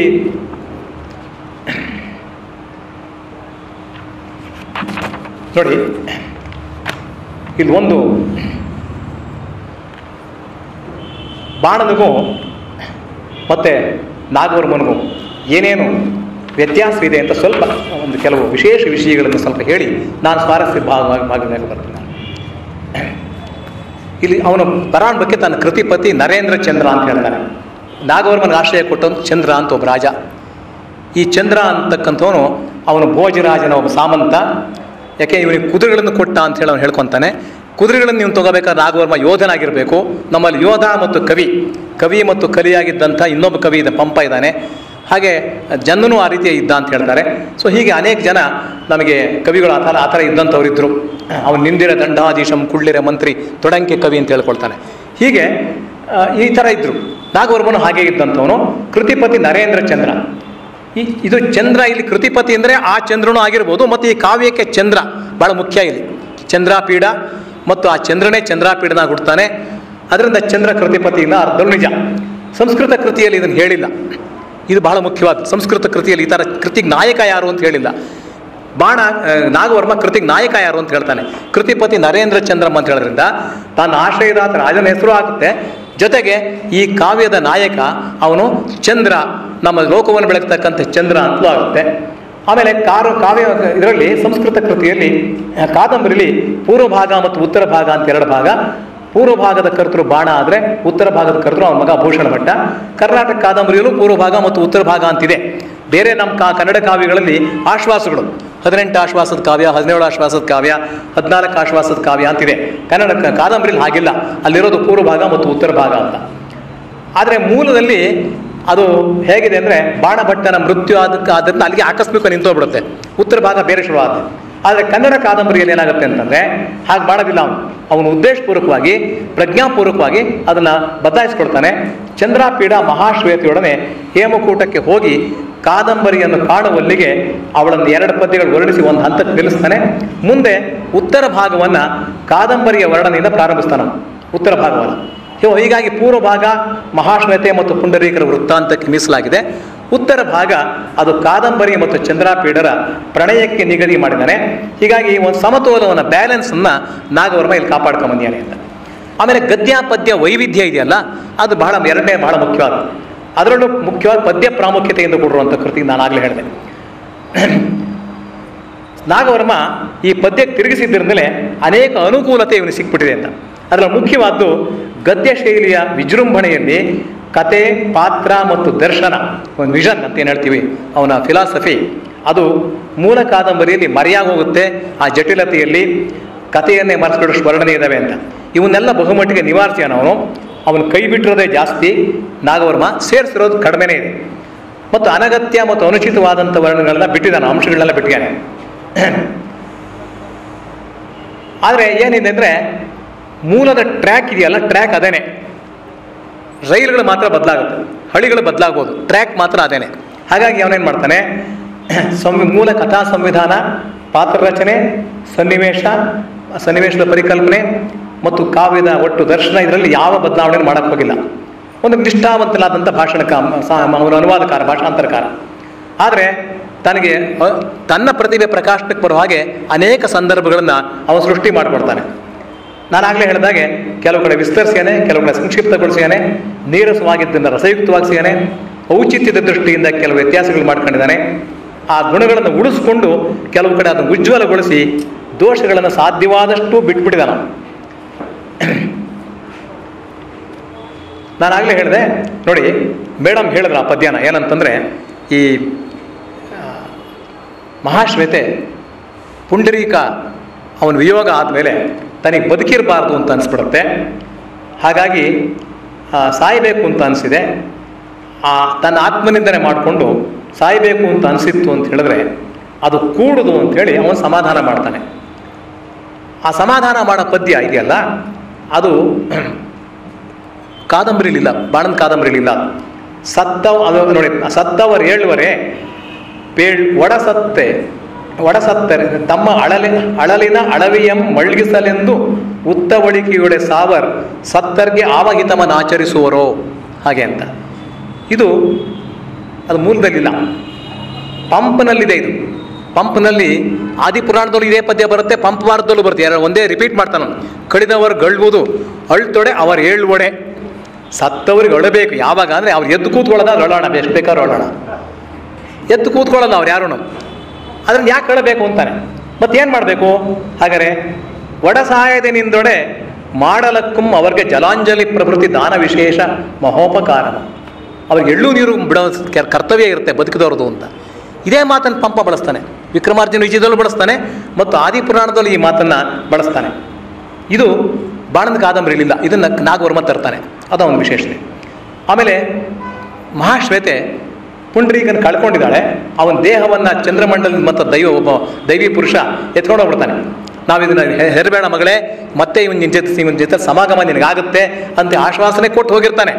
ಆದರೂ ಕೂಡ ಅವಳ ಪ್ರೇಮ ಪರಿಪಕ್ವವಾಗಿ ಅವನ ಜೊತೆಲಿ ಏನೂ ಸಂಸಾರವನ್ನೇ ಮಾಡ್ದೇನೆ ಅವಳಿಗೆ 3 ಜನ್ಮ ಕಾಯುವಂಥ ಪರಿಸ್ಥಿತಿ ಬಂದಿಲ್ಲ. ನೀವು ಗೊತ್ತಿಲ್ಲ ಎಷ್ಟು ಜನ್ಮ ಅಂತ ಅವ್ರಿಗೆ ಗೊತ್ತಿಲ್ಲ. ಅವಾಗ ಅವಳು ಅಳ್ತಾಳೆ. ಆ ಕಾದಂಬರಿಯ ಬಹಳ ಮುಖ್ಯವಾದಂಥ ರಸಗಳು ಅಂತಂದರೆ ಶೃಂಗಾರ, ಕರುಣೆ, ಅದ್ಭುತ, ಬಹಳ ಮುಖ್ಯವಾದ ಅದ್ಭುತ ರಸ, ವಿಸ್ಮಯ. ಅಂದರೆ ಅಡಿಗಡಿಗೆ ಏನಾಗುತ್ತೆ ಅನ್ನೋ ಆ ಅದ್ಭುತ ರಸ ತರ್ತಾನೆ. ಮತ್ತು ಶೃಂಗಾರ, ಕಾದಂಬರಿ ಮತ್ತು ಚಂದ್ರಾಪೀಡರ ಪ್ರಣಯದಲ್ಲಿ ಮತ್ತು ಮಹಾಶ್ವೇತೆ ಮತ್ತು ಪುಂಡರೀಕ ಪ್ರಣಯ ತರ್ತಾನೆ. ಜೊತೆಗೆ ಕರುಣಾರಸ ಅದ್ಭುತವಾಗಿ ಬರುತ್ತೆ. ಕರುಣಿಸು ದೈವಮೇ ರಕ್ಷಿಸಲೆ ಹರಾದ್ರಿ ಶರಣಾಗು ಸರೋವರಮೇ ವನದೇವಿಯರಿರ ನೆರೆದೆಲ್ಲರೂ ನನಗೆ ಪುರುಷ ಭಿಕ್ಷಮ ನಿಕ್ಕಿಂ ಅಂತ ಆಕೆ ಬೇಡ್ಕೊಳ್ತಾಳೆ, ಪ್ರಾರ್ಥನೆ ಮಾಡ್ತಾಳೆ. ಸೊ ಇದು ಕೂಡ ಮೂಲದಲ್ಲಿಲ್ಲ, ಅದು ನಾಗವರ್ಮಂದೇ ಸೃಷ್ಟಿಯಾಗಿರ್ತಕ್ಕಂಥದ್ದು. ಆಮೇಲೆ ಗಿಣಿ ಅದು ಬಂದು ಒಂದು ಆರ್ಯ ಏನು ಹೇಳ್ತು ಅಂತ ಒಂದು ಸಣ್ಣ ವಾಕ್ಯ ಬರೀತಾನೆ ಬಾಣ. ರಾಜಾನಾಂ ಉದ್ದೇಶ್ಯ ಆರ್ಯಂ ಇಮಾಂ ಪಪಾಠ, ರಾಜನನ್ನು ಉದ್ದೇಶಿಸಿ ಈ ಆರ್ಯೆಯನ್ನು ಹೇಳಿತು ಅಂತ. ನಾಗವರ್ಮ ಏನು ಮಾಡ್ತಾನೆ ಗೊತ್ತೇನು? ಅದನ್ನ 4 ಸಾಲು ಮಾಡ್ತಾನೆ, ಕಂತಪದ್ಯ ಮಾಡ್ತಾನೆ. ನಾಗವರ್ಮ ತಿರ್ಯಗ್ ಜಾತಿಯೊಳು ಈ ಚಾತುರ್ಯಂ ಇದೇನೆಂದು ಸಭೆಯ ಚಿತ್ತದೊಳು ಅತ್ಯಾಶ್ಚರ್ಯ ಮೋದವಿವಿನಂ. ಪ್ರಾಣಿಗಳ ಜಾತಿನಲ್ಲಿ ಈ ಥರ ಮಾತಾಡೋದು ಅಂದ್ರೆ ಏನರ್ಥ ಅಂಥೇಳಿ ಸಭೆಯಲ್ಲಿ ಕೂತವ್ರಿಗೆಲ್ಲ ಆಶ್ಚರ್ಯ ಆಗೋ ಹಾಗೆ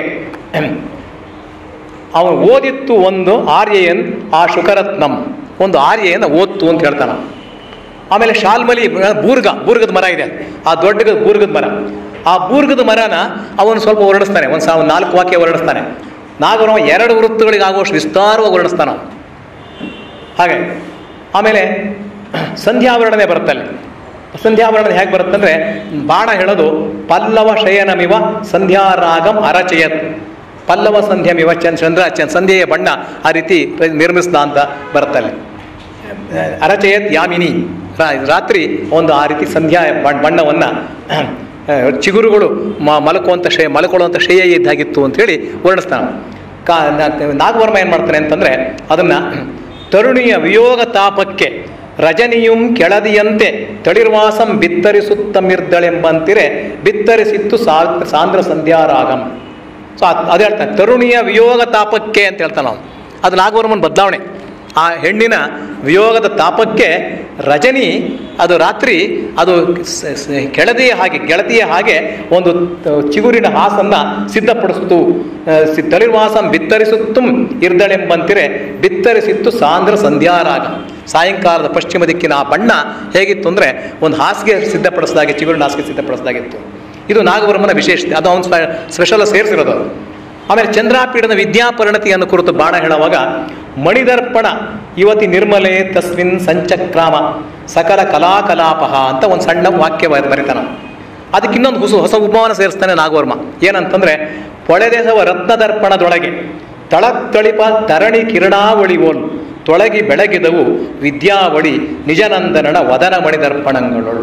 ಹಾಗೆ ನಿಜನಂದನನ ವದನ ಮಣಿದರ್ಪಣ, ಅವನ ಮಗನ ಮಣಿಖಚಿತವಾದಂಥ ಕನ್ನಡಿಯಲ್ಲಿ ಈ ರತ್ನದ ದರ್ಪಣದೊಳ ತಳತ್ತಳಿಪ ಕಿರಣಾವಳಿ ಹಾಗೆ ಅದು ಹೊಳಿತಾ ಇತ್ತು ಹಾಗೆ ಅಂತೇಳಿ ಇನ್ನೊಂದು ಹೊಸ ಉಪಮಾನ ಸೇರಿಸ್ತಾನೆ. ಆಮೇಲೆ ಮುದಿಗಿಳಿಯ ಕೊಕ್ಕು, ಆ ಗಿಳಿ ಕೊಕ್ಕನ್ನು ಹೇಗೆ ಹೇಳ್ತಾನೆ, ಅವನು ತಾಳವಣ್ಣ ಬಣ್ಣಕ್ಕೆಣೆಯಾದ ಚೆಂಚು ಪುಟ, ಅದು ಬಾಣದ ಕಾದಂಬರಿಲಿಲ್ಲ, ಅದು ವರ್ಣಿಸ್ತಾ ನಾಗವರ್ಮ ಹೊಸ ಸೇರಿಸ್ತಾನೆ. ಮುದಿಗಿಳಿಯ ಚೆಂಚು ಪುಟದ ಬಣ್ಣ, ಅದು ಕೊಕ್ಕು ಹೇಗಿತ್ತು, ಗಿಳಿ ಕೊಕ್ಕು ಅಂದರೆ ತಾಳೆಯ ಬಣ್ಣ, ತಾಳ ಬಣ್ಣದ ಬಣ್ಣಕ್ಕೆಣೆಯಾದ ಚೆಂಚು ಪುಟ. ಮುದಿ ಬೇಡ ನೋಡಿ, ಇದು ಭಾಳ ಅದ್ಭುತವಾಗಿ ಚಿತ್ರ. ಆ ಮುದಿ ತುಂಬ ಮುದುಕಾಗಿರ್ತಾನೆ ಅವನು ಕುತ್ತಿಗೆ ನರಗಳೆಲ್ಲ ಅದು ಉಬ್ಬಿಕೊಂಡಿದೆ, ಕಾಣ್ತಾ ಇದೆ, ಹುಬ್ಬೆಲ್ಲ ಜೋತ್ ಬಿದ್ದಿದೆ. ಆಮೇಲೆ ಗಂಟಲೆಲ್ಲನೂ ಕೂಡ ಒಂಥರ ಬಾಗಿದೆ. ಅದನ್ನು ಅವನು ಹೇಗೆ ಹೇಳ್ತಾನೆ ನೋಡಿ, ಜರೆಯಿಂದಂ ಪುರ್ಬು ಜೋಲಲ್, ಮುಪ್ಪಿನಿಂದಾಗಿ ಹುಬ್ಬೆಲ್ಲ ಜೋತ್ ಬಿದ್ದಿದೆ. ತೆರೆ ತರತರದಿಂದ ಉಣ್ಣಿ ಪೊಣ್ಮಲ್ಕೆ, ತೆರೆ ಚರ್ಮ ಸುಕ್ಕು ಬಂದ್ಬಿಟ್ಟಿದೆ, ಅದು ನಾನಾ ಥರವಾಗಿ ತರತರದಿಂದ ಉಣ್ಣಿ ಪೊಣ್ಮಲ್ಕೆ. ಗಂಟಲ್ ಮುರಿದತ್ತು ಒಂದೊಂದರೊಳು ತಳ್ತೊಗೆಯ ಸೆರೆಗಳು, ಆ ಗಂಟಲ ನರಗಳು ಒಂದಕ್ಕೊಂದು ಸೇರ್ಕೊಂಡು ಒತ್ತೊತ್ತ ಸೇರ್ಕೊಂಡು ಅದು ಎದ್ದು ಕಾಣ್ತಾ ಇದೆ ಅಂತೆ.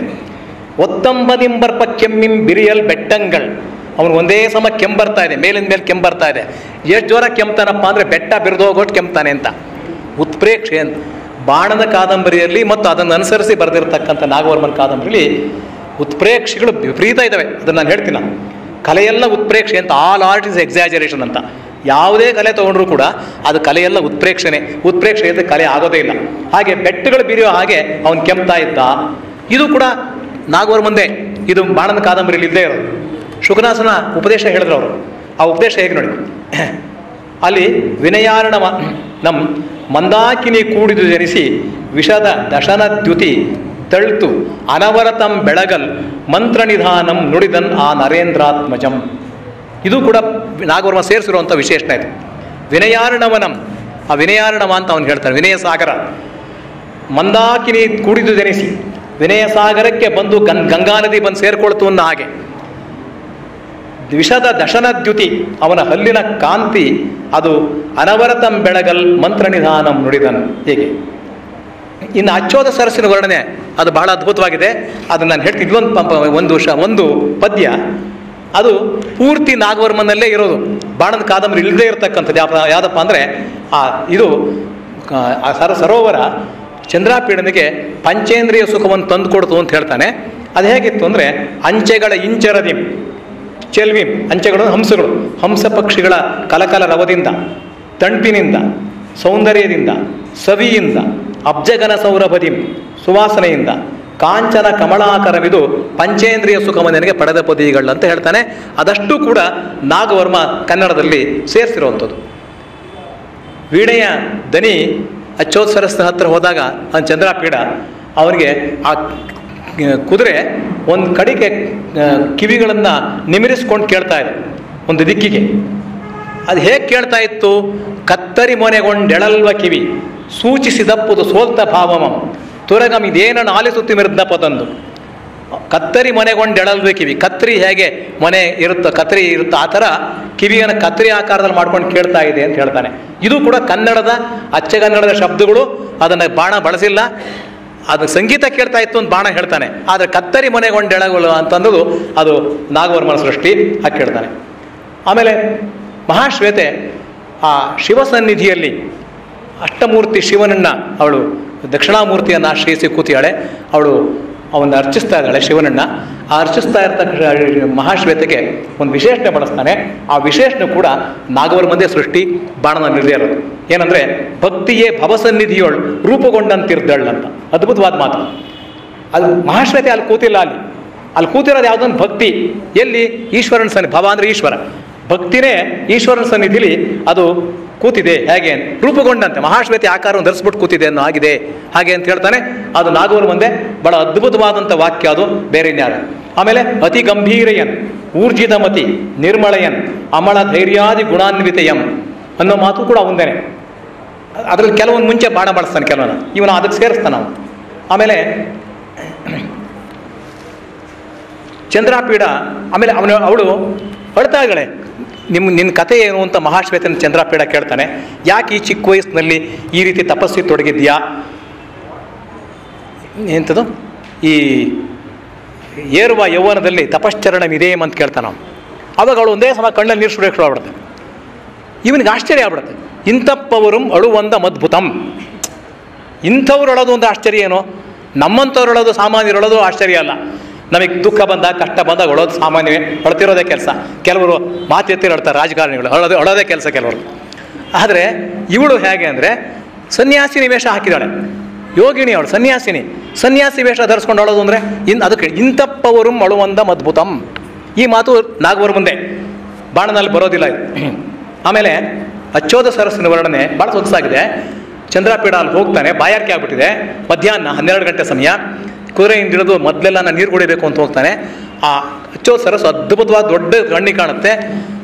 ಇಡೀ ಕನ್ನಡ ಸಾಹಿತ್ಯದಲ್ಲಿ ಅಪೂರ್ವವಾದಂಥ ಒಂದಿದು. ಬಾಣ ಅದನ್ನು ವರ್ಣಿಸ್ತಾನೆ, ಬಾಣದ ವಿಶೇಷಗಳನ್ನ ತೋಳ್ತಾನೆ ಚಂದ್ರಾಪೀಡ, ಬಿಟ್ಟಿಲ್ಲ. ಅದಕ್ಕೆ ಇನ್ನೊಂದೆರಡು ವಿಶೇಷಣ ಸೇರಿಸ್ತಾನೆ. ಆದರೆ ಅತ್ಯಂತ ಆಶ್ಚರ್ಯಕರವಾಗಿ ಅಚ್ಚೋದ ಸರಸ್ಸನ್ನು ಕಣ್ಣಿಗೆ ಕಟ್ಟು ಹಾಗೆ ಮಾಡೋದು ಯಾವುದು ಅಂತಂದರೆ ನಾಗವರ್ಮನ ಮಾತುಗಳು. ನೋಡ್ತಿದ್ದ ಹಾಗೆ ಎಲೆ ತಾರಾಗಂ ಹರಂ ಕಣ್ಣಿಡೆ ಕರಗಿದುದು ಅಂತಲ್ತು ರುದ್ರಾಟ್ಟಹಾಸಂ ಜಲಮಾದತ್ತು ಅಲ್ತು ತಾರಾಚಳಂ ಅಮೃತ ತಾರಾಚಳಂ ಅಸದಳಂ ನುಣ್ಣಿಪಂತೆ ಅಮೃತರ ಸಾಕಾರಂ ಐತ ಅಲ್ತಲ್ತು ನೈರ್ಮಲ್ಯ ಶೋಭಾಕಲಿತಂ ತ್ರೈಲೋಕ್ಯ ಲಕ್ಷ್ಮೀಮಣಿ ಮುಕುರಮೆನಲ್ ಚೆಲ್ವದಾಯ್ತು ಅಬ್ಜಷಂಡಂ ಅಂತ. ಅವನ ಆಶ್ಚರ್ಯ ಎಲೆ ಅಂತ ಆಶ್ಚರ್ಯ, ಎಷ್ಟು ಆಶ್ಚರ್ಯ ಸೂಚಕ ಚಿಹ್ನೆ ಇದೆಯಲ್ಲ, ಅದು ಕನ್ನಡದ ಶಬ್ದ, ನಾಗವರ್ಮ ಸೇರಿಸಿರೋದು. ಅಲ್ಲಿ ಹರಹಟ್ಟಹಾಸ ಅಂತ ಹೇಳ್ತಾನೆ, ಇಲ್ಲಿ ರುದ್ರಾಟ್ಟಹಾಸ ಬಳಸಿರೋದು. ರುದ್ರಾಟ್ಟಹಾಸಂ ಜಲಮಾದಾತ್ತೆ. ಆ ಅಚ್ಚೋದ ಸರಸ್ಸು ಅಷ್ಟು ದೊಡ್ಡ ಸರೋವರ ಜಲಾಶಯ ಆಗಬೇಕು ಅಂತಂದರೆ ಸಾಮಾನ್ಯವಾಗಿ ಆಗ ಸಾಧ್ಯವೇ ಇಲ್ಲ. ಮತ್ತು ಹೇಗಾಗಿರಬೇಕು? ಎದುರುಗಡೆ ಬೆಳ್ಳಿ ಬೆಟ್ಟ ಇದೆ, ಈ ಬೆಳ್ಳಿ ಬೆಟ್ಟ ಕರಗಿ ಅದು ಇಲ್ಲಿ ನೀರಾಗಿ ನಿಂತಿರಬೇಕು ಅಂತಂದರೆ ಬೆಳ್ಳಿ ಬೆಟ್ಟ ಕರಗಿಸುವಂಥ ಇದೆಲ್ಲಿ ತರೋಣ, ಅದಕ್ಕೆ ಬೆಂಕಿಯಲ್ಲಿ ತರೋಣ ಅಂದರೆ ಹರ ತನ್ನ ಇದನ್ನು ಕಣ್ಣಿಡೆ ತಾನು 3ನೇ ಕಣ್ಣನ್ನು ತೆರೆದ್ರಿಂದ ಆ ಬೆಳ್ಳಿ ಕರಗಿ ಇಲ್ಲಿ ನೀರಾಗಿ ನಿಂತಿದೆ ಅಂತ. ಎಲೆ ತಾರಾಗಂ ಹರಂ ಕಣ್ಣಿಡೆ ಕರಗಿದುದು ಅಂತಲ್ತು ಅಲ್ತು ಅಂತಲ್ತು ಅಲ್ತು ಅಂತಿದೆಯಲ್ಲ, ಈ ಎಕ್ಸ್ಕ್ಲಮೇಟರಿ ಮಾರ್ಕ್ಸ್ನು ಕೂಡ ಬಾಣ ಬಳಸೋದಿಲ್ಲ. ಅದಕ್ಕೋಸ್ಕರ ಪುಟ್ಟಪ್ಪನವರು ಅವರ ಸರೋವರದ ಸಿರಿಗನ್ನಡಿಯಲ್ಲಿ ಇಂಥ ಸೊಗಸಾದ ಪ್ರಬಂಧ ಬರೆದಿದ್ದಾರೆ. ಅದರಲ್ಲಿ ಅವರು ಇದನ್ನು ಸೌಂದರ್ಯ ವರ್ಣ ಹೊಗಳ್ತಾರೆ. ಮತ್ತು ನಿಜವಾಗೂ ಕೂಡ ಇದೆಲ್ಲ ನಾಗವರಿನ ಸಲ್ಲಬೇಕಾದ್ದು. ಬಾಣ ಸರೋವರ ವರ್ಣಿಸ್ತಾನೆ, ಆ ವರ್ಣನೆಗಳಲ್ಲಿರುವಂಥ ಉಪಮೆಗಳು, ಅದರ ಉತ್ಪ್ರೇಕ್ಷೆಗಳೆಲ್ಲ ಅವನು ಬಳಸ್ಕೊಂಡಿದ್ದಾನೆ. ಬಳಸ್ಕೊಂಡು ಅದು ಸಮುಚಿತವಾದಂಥ ಒಂದು ಆಶ್ಚರ್ಯ ಸೂಚಕ ಚಿಹ್ನೆಗಳನ್ನು ಅಲ್ತು ಮತ್ತು ಏನು ಎಲೆ ಅಂತ ಆಶ್ಚರ್ಯ ಸೂಚಕ ಚಿಹ್ನೆ, ಎಲೆ ತಾರಾಗಂ ಹರಂ ಕಣ್ಣಿಡೆ ಕರಗಿದುದು, ಅಲ್ತು ರುದ್ರಾಟ್ಟಹಾಸಂ ಜಲಮಾದತ್ತು, ಅಲ್ತು ತಾರಾಚಳಂ ಅಂಬೋರೂಪದಿಂದಂ ಪರಿಣಮಿಸಿದಂತು. ಇಡೀ ಬೆಳ್ಳಿಯ ಬೆಟ್ಟ ಹಿಮಾಲಯ ಅದು ತಾನಾಗಿ ತಾನು ನೀರಾಗ್ಬಿಟ್ಟಿದೆ ಅಂತಲ್ತು. ಅದು ಅಲ್ಲ ಮತ್ತೇನು, ತ್ರೈಲೋಕ್ಯ ಲಕ್ಷ್ಮೀಮಣಿ ಮುಕುರ ಮೇನಲ್ ಚೆಲ್ಲುವುದಾಯ್ತು ಅಬ್ಜೆಕ್ಷಂಡಂ. ಹೀಗೆ ಅಲ್ತು ಅಂತ ಹೇಳ್ಕೊಂಡು ಹೋಗ್ತಾನಲ್ಲ, ಅದು ನಾಗವರ ಮುಂದೆ ಸೃಷ್ಟಿ. ಆ ಅಲ್ತು ಅನ್ನೋದು, ಅಂತಲ್ತು ಅನ್ನೋದು, ಎಲೆ ಅನ್ನೋದು ಇವೆಲ್ಲನೂ ಕೂಡ ನಾಗವರ ಬಳಸ್ಯಾನೆ. ಸೊ ಬಾಣನ ಕಾದಂಬರಿಯ ಸೌಂದರ್ಯಕ್ಕೆ ನಾಗರ ಈ ಆಶ್ಚರ್ಯ ಸೂಚಕ ಮತ್ತು ಈ ಇವುಗಳನ್ನ ಬಳಸಿ ಅವನು ನಮಗೆ ಅದು ಸೌಂದರ್ಯವನ್ನು ಹೆಚ್ಚು ಮಾಡಿಕೊಡ್ತಾನೆ ಅವನು. ಹಾಗೆ ಇನ್ನೊಂದು ಶಬ್ದ ಪದ್ಯ ಬಳಸ್ತಾನೆ. ಆ ಪದ್ಯ ಅದನ್ನು ಕೂಡ ಬಾಣದಲ್ಲಿಲ್ಲ, ಅದು ಮೂಲ ಇದರಲ್ಲಿ ನಸುದೋರುತ್ತಿರ್ದುದು ನುಣ್ಮಿ ಅದು ಬರುತ್ತೆ.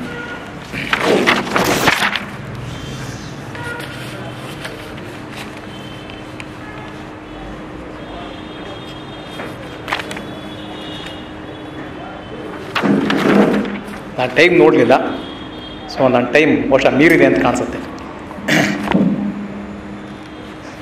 ಸ್ನೇಹಿತರೆ, ಇದರಲ್ಲಿ ಹೇಳಬೇಕಾದಂಥ ವಿಷಯಗಳು ಎಷ್ಟೋ ಇದೆ, ಆದರೆ ಕಾಲ ಕಡಿಮೆ ಆದ್ದರಿಂದ ಒಂದೆರಡು ಮಾತುಗಳನ್ನು ಮಾತ್ರ ಹೇಳಿ ನಾನು ನಿಲ್ಲಿಸ್ತೀನಿ.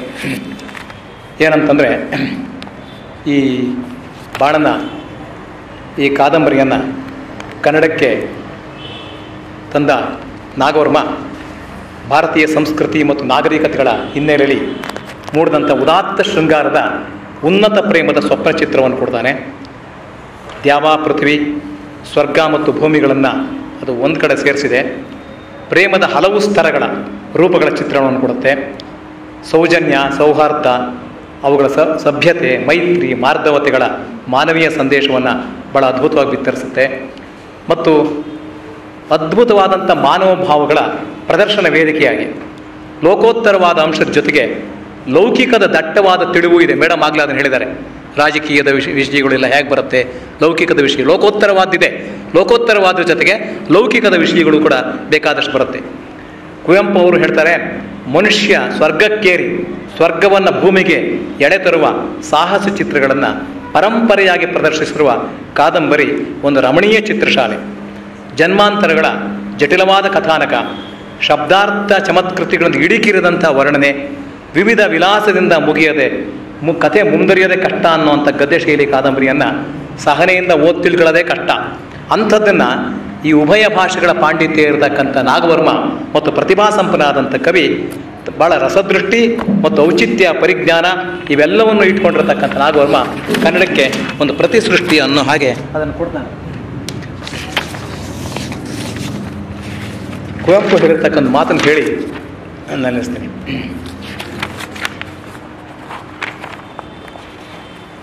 ಕಾದಂಬರಿ ಪ್ರೇಮದ ವಿಜಯ ಕಥೆ, ವೈರಾಗ್ಯ ಶೃಂಗಾರಕ್ಕೆ ಶರಣಾದ ಕಥೆ, ದೈಹಿಕ ಕಾಮ ಜನ್ಮ ಜನ್ಮಾಂತರಗಳ ಕ್ಲೇಶ, ಕಷ್ಟ, ವಿರಹಗಳ ಉಗ್ರ ತಪಸ್ಸಿನಿಂದ ಕಾಳಿಕೆಯನ್ನು ಕಳೆದುಕೊಂಡು ಅಚ್ಚ ಹೊನ್ನಾಗಿ ದೈವಿಕ ಪ್ರೇಮದಲ್ಲಿ ಸಾರ್ಥಕತೆಯನ್ನು ಸಂಪಾದಿಸಿದಂಥ ಪುಣ್ಯಕಥೆ. ಅಲ್ಲಿಯ ಶೃಂಗಾರವೂ ತಪೋಮಯವಾಗಿದೆ, ತಪಸ್ಸು ಶೃಂಗಾರಪೂರ್ಣವಾಗಿದೆ.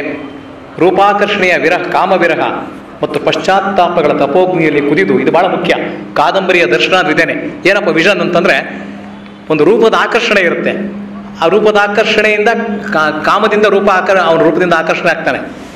ಹಾಗಾಗಿ ಆ ರೂಪಾಕರ್ಷಣೆಯ ಕಾಮ ಅದು ವಿರಹ ಮತ್ತು ಪಶ್ಚಾತ್ತಾಪಗಳ ತಪೋಗ್ನಿಯಲ್ಲಿ ಕುದಿದು ಕಲುಷತೆಯನ್ನೆಲ್ಲ ಕಳೆದುಕೊಂಡು ಪರಿಶುದ್ಧ ಪ್ರೇಮವಾಗಿ ಪರಿವರ್ತಿತವಾಗುವುದು ಕಾದಂಬರಿ ಕಾವ್ಯದ ಸಾರ. ಇದು ಒಬ್ಬ ಮಹಾಕವಿ ಇನ್ನೊಬ್ಬ ಕವಿಯನ್ನು ಅದನ್ನು ಅರ್ಥೈಸಿರ್ತಕ್ಕಂಥ ರೀತಿ ಇದು. ಈ ವಿಷಯದಲ್ಲಿ ಕಾಳಿದಾಸನ ಶಾಕುಂತಲ, ಕುಮಾರ ಸಂಭವ ಮತ್ತು ಭಾಸನ ಸ್ವಪ್ನವಾಸವದತ್ತ ಕೃತಿಗಳ ಮೇಲ್ಪಂಕ್ತಿಯನ್ನೇ ಕಾದಂಬರಿ ಕೂಡ ಅನುಸರಿಸಿದೆ. ಅವನೆಷ್ಟು ಚೆನ್ನಾಗಿ ಶೃಂಗಾರ ಮತ್ತು ಪ್ರೇಮ ಸಂಬಂಧ ತರ್ತಾನೋ, ಒಂದು ಗಂಡು ಹೆಣ್ಣು ಫ್ರೆಂಡ್ಸ್ ಆಗಿರೋದು ಹೇಗೆ ಅನ್ನೋದನ್ನು ಭಾಳ ಸೊಗಸಾಗ್ತಾನೆ. ಪತ್ರಲೇಖೆ ಅಂತ ಒಂದು ಪಾತ್ರ ಬರುತ್ತೆ ಇಲ್ಲಿ. ಆ ಕಾವ್ಯದ ಅನಾಥ ಅಂತ ರವೀಂದ್ರ ಒಂದು ಒಳ್ಳೆ ಪ್ರಬಂಧ ಬರೆದಿದ್ದಾರೆ. ಪತ್ರಲೇಖೆ ಅವಳು ಚಂದ್ರಾಪೀಡನ ಜೊತೆಯಲ್ಲಿ ಇಂದ್ರಾಯುಧ ಕುದುರೆ ಮೇಲೆ ಅವಳು ಮುಂದೆ ಕೂತಿರ್ತಾಳೆ, ಹಿಂದೆ ಕೂತಿರ್ತಾನೆ, ಸದಾ ಅವನ ಜೊತೆ 24 ಗಂಟೆ ಅವನ ಜೊತೆಲೇ ಇರ್ತಾಳೆ. ಇದ್ರೂ ಕೂಡ ಅವ್ರ ಬಗ್ಗೆ ಯಾವತ್ತೂ ಕೂಡ ಯಾರಿಗೂ ಒಂದೇ ಒಂದು ಕಲುಷಿತವಾದ ಭಾವನೆ, ಯಾರಿಗೂ ಕೂಡ ಬೇರೆ ಭಾವನೆ ಬರೋದೇ ಇಲ್ಲ. ಅಷ್ಟು ಸೊಗಸಾಗಿ ಒಂದು ಗಂಡು ಹೆಣ್ಣು ಅತ್ಯಂತ ಆತ್ಮೀಯ ಸ್ನೇಹಿತರಾಗಿರೋದಕ್ಕೆ ಸಾಧ್ಯ ಅನ್ನೋದನ್ನು ಬಾಣ ತನ್ನ ಕಾದಂಬರಿಯಲ್ಲಿ ಬಹಳ ಸೊಗಸಾಗಿ ತೋರಿಸ್ತಾನೆ. ಅತ್ತ ನಿಷ್ಕಲ್ಮಶವಾದಂಥ ಒಂದು ಸ್ನೇಹ ಅದು. ಗಂಡು ಹೆಣ್ಣಿನ ಮಧ್ಯೆ ಇರತಕ್ಕಂಥ ನಿಷ್ಕಲ್ಮಶವಾದ ಕಾಮದ ಸೋಂಕಿಲ್ಲದೆ ಇರತಕ್ಕಂತಹ ಒಂದು ಪ್ರೇಮ ಸಂಬಂಧ ಅಥವಾ ಸ್ನೇಹವನ್ನು ಬಾಣಕವಿ ಭಾಳ ಸೊಗಸಾಗಿ ಪತ್ರಲೇಖೆಯ ಪಾತ್ರದ ಮುಖಾಂತರ ತೋರಿಸ್ತಾನೆ. ರವೀಂದ್ರ ಎಷ್ಟು ಭಾವುಕರಾಗಿದ್ದು ಮಾಡ್ತಾರೆ ಅಂದರೆ, ಪತ್ರಲೇಖೆಗೆ ಬಹಳ ಅನ್ಯಾಯ ಆಗೋಗ್ಬಿಟ್ಟಿದೆ. ಒಂದು ಹೆಣ್ಣಿನ ಮನಸ್ಸಿನಲ್ಲಿ ಏನೇನು ಪ್ರೇಮದ ಭಾವನೆಗಳು ಬರ್ಬೋದು ಅದನ್ನೆಲ್ಲ ತಡೆ ಹಾಕ್ಬಿಟ್ಟಿದ್ದಾನೆ ಬಾಣ. ಹಾಗೆ ಅಂಥೇಳಿ ಆ ಹೆಣ್ಣಿಗೆ ಅನ್ಯಾಯವಾಯಿತು ಅಂತ ಬರೆದ್ರು. ಹಾಗೆ ಊರ್ಮಿಳೆಗೂ ಅನ್ಯಾಯವಾಯಿತು ಅಂತ ಬರೆದ್ರು. ಅದಕ್ಕೆ ನಮ್ಮ ಪುಟ್ಟಪ್ಪನವರು ಮತ್ತು ಮೈಥಿಲಿ ಶರಣ ಗುಪ್ತರು ಅಂತ ಹಿಂದಿನಲ್ಲಿ ಅವರು ಊರ್ಮಿಳೆಗೆ ಪ್ರಾಮುಖ್ಯತೆ ಕೊಟ್ಟು ಮಹಾಕಾವ್ಯಗಳನ್ನು ಬರೆದ್ರು. ಅವರು ಊರ್ಮಿಳ ಅಂಥೇಳಿ ಮೈಥಿಲಿ ಶರಣ ಸಾಕೇತ ಅಂತ ಮಹಾಕಾವ್ಯ ಬರೆದ್ರು. ಕನ್ನಡದಲ್ಲಿ ರಾಮಾಯಣ ದರ್ಶನದಲ್ಲಿ ಊರ್ಮಿಳೆಗೆ ಪ್ರಾಮುಖ್ಯತೆಯನ್ನು ಕೊಟ್ಟು ಪುಟ್ಟಪ್ಪನವರು ಅವ್ರ ಗುರುಗಳು ವೆಂಕಣ್ಣನವರು ಅನುವಾದ ಮಾಡಿದ್ರು ಪ್ರಾಚೀನ ಸಾಹಿತ್ಯವನ್ನು, ರವೀಂದ್ರರ ಪ್ರಬಂಧವನ್ನು. ಅವರು ಊರ್ಮಿಳೆಗೆ ಅಂದರೆ ರವೀಂದ್ರರು ಬಾಣನ ಬಗ್ಗೆ ಬಹಳ ಅತ್ಯದ್ಭುತವಾದಂಥ ಪ್ರಬಂಧಗಳನ್ನು ಬರೆದಿದ್ದಾರೆ. ಅವರು ಚಿತ್ರಶಾಲೆ ಅಂತ ಹೇಳಿದವರು ಅವರು. ಮತ್ತು ಪತ್ರಲೇಖೆ ಪಾತ್ರಕ್ಕೆ ಅನ್ಯಾಯವಾಯಿತು ಅಂತೇಳಿ ಪತ್ರಲೇಖೆಗೂ ಮತ್ತು ಚಂದ್ರಾಪೀಠಿಗಿರ್ತಕ್ಕಂಥ ಮಾನವೀಯ ಸಂಬಂಧ, ಸ್ನೇಹ ಸಂಬಂಧವನ್ನು ಎಷ್ಟು ಸೊಗಸಾಗಿ ಬಾಣ ತರ್ತಾನೆ ಅಂತ. ಸೊ ಬಾಣದಲ್ಲಿ ಏನಪ್ಪ ಅಂದರೆ ಈ ಮನುಷ್ಯ ಸಂಬಂಧಗಳು, ನೌರು, ನಾಜೂಕು, ಆ ಅತಿ ಸತ್ಕಾರ, ವಿನಯವನ್ನು ಹೇಳ್ತಕ್ಕಂಥದ್ದು. ಒಂದು ಹೆಣ್ಣು ನೋಡಿ, ಒಂದು ಮಾತನ್ನು ನಾನು ಹೇಳಿದೆ ಮುಂದಕ್ಕೆ ಅದನ್ನು ಕೊನೆ ಮಾತು ಏನಂತಂದರೆ, ವಿ ಸೀತಾರಾಮಯ್ಯನವರು ಅವರ ಕರ್ನಾಟಕ ಕಾದಂಬರಿ ಅಂತೇಳಿ ಬಹಳ ಸೊಗಸಾದಂಥ ಒಂದು ಕೃತಿಯನ್ನು ಬರೆದಿದ್ದಾರೆ. ಅದರಲ್ಲಿ ಅವರು ಹೇಳ್ತಾರೆ, ಏನು ನಮ್ಮ ಅನೇಕ ಕಾವ್ಯಗಳಲ್ಲಿ ಸಿಗದೇ ಇರುವಂಥ ಒಂದು ವಿಶಿಷ್ಟತೆ ಇಲ್ಲಿ ಕಂಡುಬರುತ್ತೆ ಅಂತ. ಏನದು ಅಂತಂದರೆ ಅದನ್ನು ಹೇಳಲೇಬೇಕಾದಂಥದ್ದು. ಅದನ್ನು ಹೇಳಿ ನಾನು ನನ್ನ ಮಾತನ್ನು ನಿಲ್ಲಿಸ್ತೇನೆ. ಗಿಳಿ ರಾಜನಾಸ್ಥಾನಕ್ಕೆ ಬಂದ ಕೂಡಲೇ ಅವನ್ನ ಉದ್ದೇಶಿಸಿ ಒಂದು ಆರ್ಯ ಏನು ಹೇಳುತ್ತೆ. ಅದೇನಂದರೆ, ಗಿಳಿ ಹರಿಸಿದ್ದು ಹೀಗೆ: ಸ್ತನಯುಗಮಶ್ರು ಸ್ನಾತಂ ಸಮೀಪತರವರ್ತಿ ಹೃದಯ ಶೋಕಾಗ್ನೇಹೆ ಚರತಿ ವಿಮುಕ್ತಾಹಾರಂ ವ್ರತಮಿವ ಭವತೋ ರಿಪುಸ್ತ್ರೀಣಾಂ. ಅದೇ ಅಂದರೆ ಕನ್ನಡದಲ್ಲಿ ಅನುವಾದ ಮಾಡ್ತಾನೆ ಆಗೋರ್ವ. ವೀರರ ವೀರ ವಿಮುಕ್ತಾಹಾರ ಭವದರಿ ವಧೂ ಸ್ತನದ್ವಿತಯಂ ಕಣ್ಣೀರಿಂ ಮಿಂದು ಎರ್ದೆಗಿರ್ಚಿಂ ಬೆಂದು ಎರ್ದೆಗಿರ್ತ ಓರಂತಿರೆ ಬೆಂದು ಚೆರೆಸುತ್ತಿರ್ಪುದು ತಪಮಂ. ರಾಜನ ಹೊಗಳಬೇಕು, ರಾಜನಿಗೆ ಜೈವಾಗಲಿ ಅಂತ ಹೇಳಬೇಕು. ಎಲ್ಲರೂ ಅದೇ ಕೆಲಸ ಮಾಡ್ತಿದ್ರು, ರಾಜನ ಹತ್ರ ಇದ್ದವರೆಲ್ಲ ಅದೇ ಕೆಲಸ. ಹೊಸದಾಗಿ ರಾಜ ಆಸ್ಥಾನಕ್ಕೆ ಬಂದವರು ಕೂಡ ರಾಜನ ಹೊಗಳಬೇಕು. ಇಲ್ಲಿ ರಾಜನಿಗೆ ಜೈವಾಗಲಿ ಅಂತ ಗಿಳಿ ಹೇಳ್ತಾ ಇದೆ. ಹೇಗೆ ಹೇಳುತ್ತದು ಅಂತಂದರೆ, ನೀನು ವೀರರ ವೀರ ಹೇಗೆ ಅಂದರೆ, ಈ ನಿನ್ನ ಶತ್ರುಗಳ ಹೆಂಡತಿಯರು ಎಲ್ಲ ವಿಧವೆಯರಾಗಿ ಅವರೆಲ್ಲನೂ ಕೂಡ ಹಾರವನ್ನೆಲ್ಲ ಬಿಟ್ಟುಬಿಟ್ಟಿದ್ದಾರೆ, ಹಾರಗಳನ್ನೆಲ್ಲ ತ್ಯಜಿಸಿಬಿಟ್ಟಿದ್ದಾರೆ. ಮತ್ತು ಅವರ ಸ್ತನಗಳು ಅವು ಕಣ್ಣೀರಿಂದ ನೆಂದು ಎದೆಯ ಕಿಚ್ಚಿನಿಂದ ಬೆಂದು ಅವು ತಪಸ್ಸನ್ನು ಆಚರಿಸ್ತಾ ಇದ್ದಾವೆ ಅಂತ ಚಮತ್ಕಾರ. ಕವಿಗೆ ತಾನು ಭಾಷೆಯಲ್ಲಿ ಬಹಳ ದೊಡ್ಡ ಪಂಡಿತ ಅಂತ ತೋರಿಸ್ಕೋಬೇಕು. ಚಮತ್ಕಾರ ಇದೆ. ಎದೆಯ ಕಿಚ್ಚು ಮತ್ತು ಕಣ್ಣೀರಿನ ಸ್ತನಗಳಿಗೆ ಅದು ವ್ರತವನ್ನು ಆಚರಿಸ್ತಾ ಇದ್ದಾರೆ ಅವರು ಅಂತ ಹೇಳಬೇಕು. ವ್ರತ ಆಚರಣೆ ಮಾಡುವಾಗ ಸ್ನಾನ ಮಾಡ್ತಾರೆ ಮತ್ತು ಆ ತಪಸ್ಸು ಇದೆ. ತಪಸ್ಸು ಅಂದರೆ ಬೆಂಕಿ, ಅಗ್ನಿ ಇದ್ದೇ ಇದೆ. ಇದನ್ನು ಹೇಳೋದು ಚಮತ್ಕಾರ ಇದೆ. ರಾಜನಿಗೆ ಅವ್ರು ಹೇಳ್ತಾರೆ ಜೈವಾಗಲಿ ಅಂತ ಹೇಳಿ, ಹಾಗೆಗಳು ಹೆಸರಿಲ್ಲದೆ ಅಳಿಯಲಿ ಅಂತ ಹೇಳಿ, ಅವ್ರ ಹೆಂಡತಿಯರು ವಿಧವೆಯರಾಗಲಿ ಎಂಬ ಬರ್ಬರತೆಯ ಮೂಲಕ ಏಕೆ ಹರಿಸಬೇಕು? ಇವನಿಗೆ ಕೆಡುಕು ಮಾಡದ ಹೆಣ್ಣುಗಳ ಅಳಲು, ವೈಧವ್ಯದ ನೋವು, ಬೇಗೆ ಕಣ್ಣೀರುಗಳನ್ನು ಮಹಾಪೂರಕವಾಗಿ ವರ್ಣಿಸಿ ಹೆಣ್ಣುಗಳಾದ ಅವರಿಗೆ ತಾಳದಾಗದ ಅಳುವನ್ನು ತರುವುದು ಏನು ವೀರವರ್ತನೆ? ಹೆಂಗಸರು ವಿಧವೆಯರಾಗಲಿ ಅಂತ ಹೇಳೋದು ಯಾವ ಗುಡ್ ಟೇಸ್ಟ್ ಅದು, ಒಳ್ಳೆಯ ಅಭಿರುಚಿನ ಅದು ಅಂತ. ಹಿಂದೂ ಸಮಾಜದಲ್ಲಿ ವೈಧವ್ಯದ ದುಃಖ ಅಳೆಯ ತೀರದ್ದು, ವಿಧವೆಯರ ದುಃಖ ಅದು ಹೇಳೋಕ್ಕಾಗದೇ ಇರೋದು. ಅಬಲೆಯರ ಜೀವನವೇ ನೀನೊಂದು ಕರುಣ ಕತೆ, ಸೆರಗಿನೊಳಗಡೆ ಹಾಲು ಕಣ್ಣಿನೊಳಗಡೆ ನೀರು ಅಂತ ಮೈಥಿಲಿ ಶರಣ ಗುಪ್ತರ ಪದ್ಯ ಇದೆ. ಅಬಲಾ ಜೀವನ್ ಹಾಯ್ ಯಹಿ ತೇರಿ ಕಹಾನಿ ಆಂಚಲ್ ಮೇ ಹೈ ದೂದ್ ಅವ್ರ ಆಂಖೋ ಮೇ ಪಾನಿ. ಹಾಗೆ ಈ ದೇಶದಲ್ಲಿ ಆ ಚಿತ್ರದ ಉರಿ ಬೇಗೆಯನ್ನು ಬಾಯಿ ಚಪ್ಪರಿಸುತ್ತಾ ವರ್ಣಿಸಬಾರ್ದು ಅಂತ ಅನಿಸುತ್ತೆ ಅಂತ ವಿ ಸಿ ಅವರು. ಅವ್ರಿಗೆ ಭಾಳ ನೋವಾಗ್ಬಿಡುತ್ತೆ. ವಿಧವೆಯರ ನೋವನ್ನು ಬಾಯಿ ಚಪ್ಪರಿಸ್ಕೊಂಡು ವರ್ಣಿಸೋದೇನು ಬಂತು? ಅದು ಒಂದು ಸಂಪ್ರದಾಯ, ಕವಿ ಸಂಪ್ರದಾಯ ಅದು ಬಂದ್ಬಿಡ್ತು, ಪಾಂಡಿತ್ ಸಂಪ್ರದಾಯ. ಈ ಬಗೆಯ ಉಕ್ತಿ ಚಮತ್ಕಾರವನ್ನು ಇನ್ನೂ ಮೆಚ್ಚುತ್ತಿದೆ. ಅದನ್ನು ಮೆಚ್ಚುವಂಥವ್ರು ಇದ್ದಾರೆ. ಕವಿ ಪಾಂಡಿತ್ಯವನ್ನು ಮೆಚ್ಚುತ್ತಾರೆ. ಕವಿಯೇ ಇಲ್ಲಿ ಎರಡೆರಡು ಅರ್ಥ ಇದನ್ನಿಟ್ಟು ಮಾಡ್ತಾನೆ ಹಾಗೆ ಅಂತ. ಗಿಣಿಯ ಬಾಯಿಂದ ಬಂದದ್ದೇ ವಿಪರ್ಯಾಸ ಇದು. ಗಿಳಿ ವೈಶಂಪಾಯನ, ಅದು ಪುಂಡರೀಕ ಆಗಿದ್ದದ್ದು ಪ್ರೇಮದ ಅಗಲಿಕೆ ಎಂಥದ್ದು ಅಂತ ಅದಕ್ಕೆ ಗೊತ್ತಿದೆ. ಅದರ ಪರಿಣಾಮ ಏನೊಂದು ಗೊತ್ತಿದೆ. 3 ಹುಟ್ಟುಗಳು ಚೆನ್ನಾಗಿ ಅರ್ಥ ಮಾಡ್ಕೊಂಡಿರ್ಬೇಕು. ಅದಕ್ಕಿಂತ ಚೆನ್ನಾಗಿ ಯಾರು ಅರ್ಥ ಮಾಡ್ಕೊಳ್ಳೋ ಸಾಧ್ಯ? ತನ್ನ ಅಗಲಿಕೆಯಿಂದ ಮಹಾಶ್ವೇತೆಗೆ ಏನಾಗಿದೆ ಅಂತಲೂ ಅದು ಗೊತ್ತಿದೆ. ಪ್ರೇಮದ ಶುಚಿತ್ವವನ್ನು ಬೆಳಗುತ್ತಿರುವ ಈ ಮಹಾಕಾವ್ಯದಲ್ಲಿ ಮಂಗಳಾಚರಣದಂತಿರುವ ಈ ಪದ್ಯವನ್ನು ಗಿಳಿಯ ಬಾಯಲ್ಲಿ ಹೇಳಿಸೋ ಸರಿಯಲ್ಲ ಅಂತ ಹೇಳ್ತಾರೆ ಅವರು. ಸರಿಯಲ್ಲ, ಯಾಕೆಂದರೆ ಕವಿಗೆ ಪಾಂಡಿತ್ಯ ಇದೆ, ಚಮತ್ಕಾರ ಇದೆ, ಮೆಚ್ಚೋಣ. ಆದರೆ ಹಾಗಂತೇಳಿ ಪ್ರಾರಂಭದ ಪದ್ಯದಲ್ಲಿ ಈ ರೀತಿ ವಿಧವೆಯರ ನೋವಿಂದ ಸಂತೋಷವಾಗಲಿ, ರಾಜನ ಜಯವಾಗಲಿ ಹಾಗೆ ಅಂತ ಹೇಳುವಂಥದ್ದು ಯಾವ ಮಹಾ ಇದು ಹಾಗೆ. ಇದು ಪಾಂಡಿತ್ಯದ ಒಂದು ಕಾಲ ಇದ್ದಂಥ ಸಂದರ್ಭದಲ್ಲಿ ಬಾಣಕವಿ ಬರೆದ. ಆದರೂ ಕೂಡ ಅದನ್ನು ಮರೆತು ಬೇರೆ ನೋಡಿದಾಗ ಭಾಳ ಉದಾತ್ತವಾದ ದೊಡ್ಡ ಕಾವ್ಯ ಬಾಣಂದು, ಭಾಳ ಪ್ರತಿಭಾ ಸಂಪನ್ನನಾದಂಥ ಕವಿ. ಅಂಥ ಕಾವ್ಯವನ್ನು ನಾಗವರ್ಮ ಕನ್ನಡಕ್ಕೆ ಅದನ್ನು ಕನ್ನಡ ಕಾವ್ಯವಾಗಿ ಒದಗಿಸ್ಕೊಟ್ನಲ್ಲ, ಅದು ಬಹಳ ದೊಡ್ಡದು, ಬಹಳ ದೊಡ್ಡದು. ಅದು ನಿಜವಾಗೂ ಕೂಡ ನಾಗವರ್ಮನ ಅದ್ಭುತವಾದಂಥ ಸಾಧನೆ ಹಾಗೆ ಅಂಥೇಳಿ ಈ ಸದ್ಯಕ್ಕೆ ಈ ಮಾತನ್ನು ಇಲ್ಲಿಗೆ ನಿಲ್ಲಿಸ್ತೀನಿ.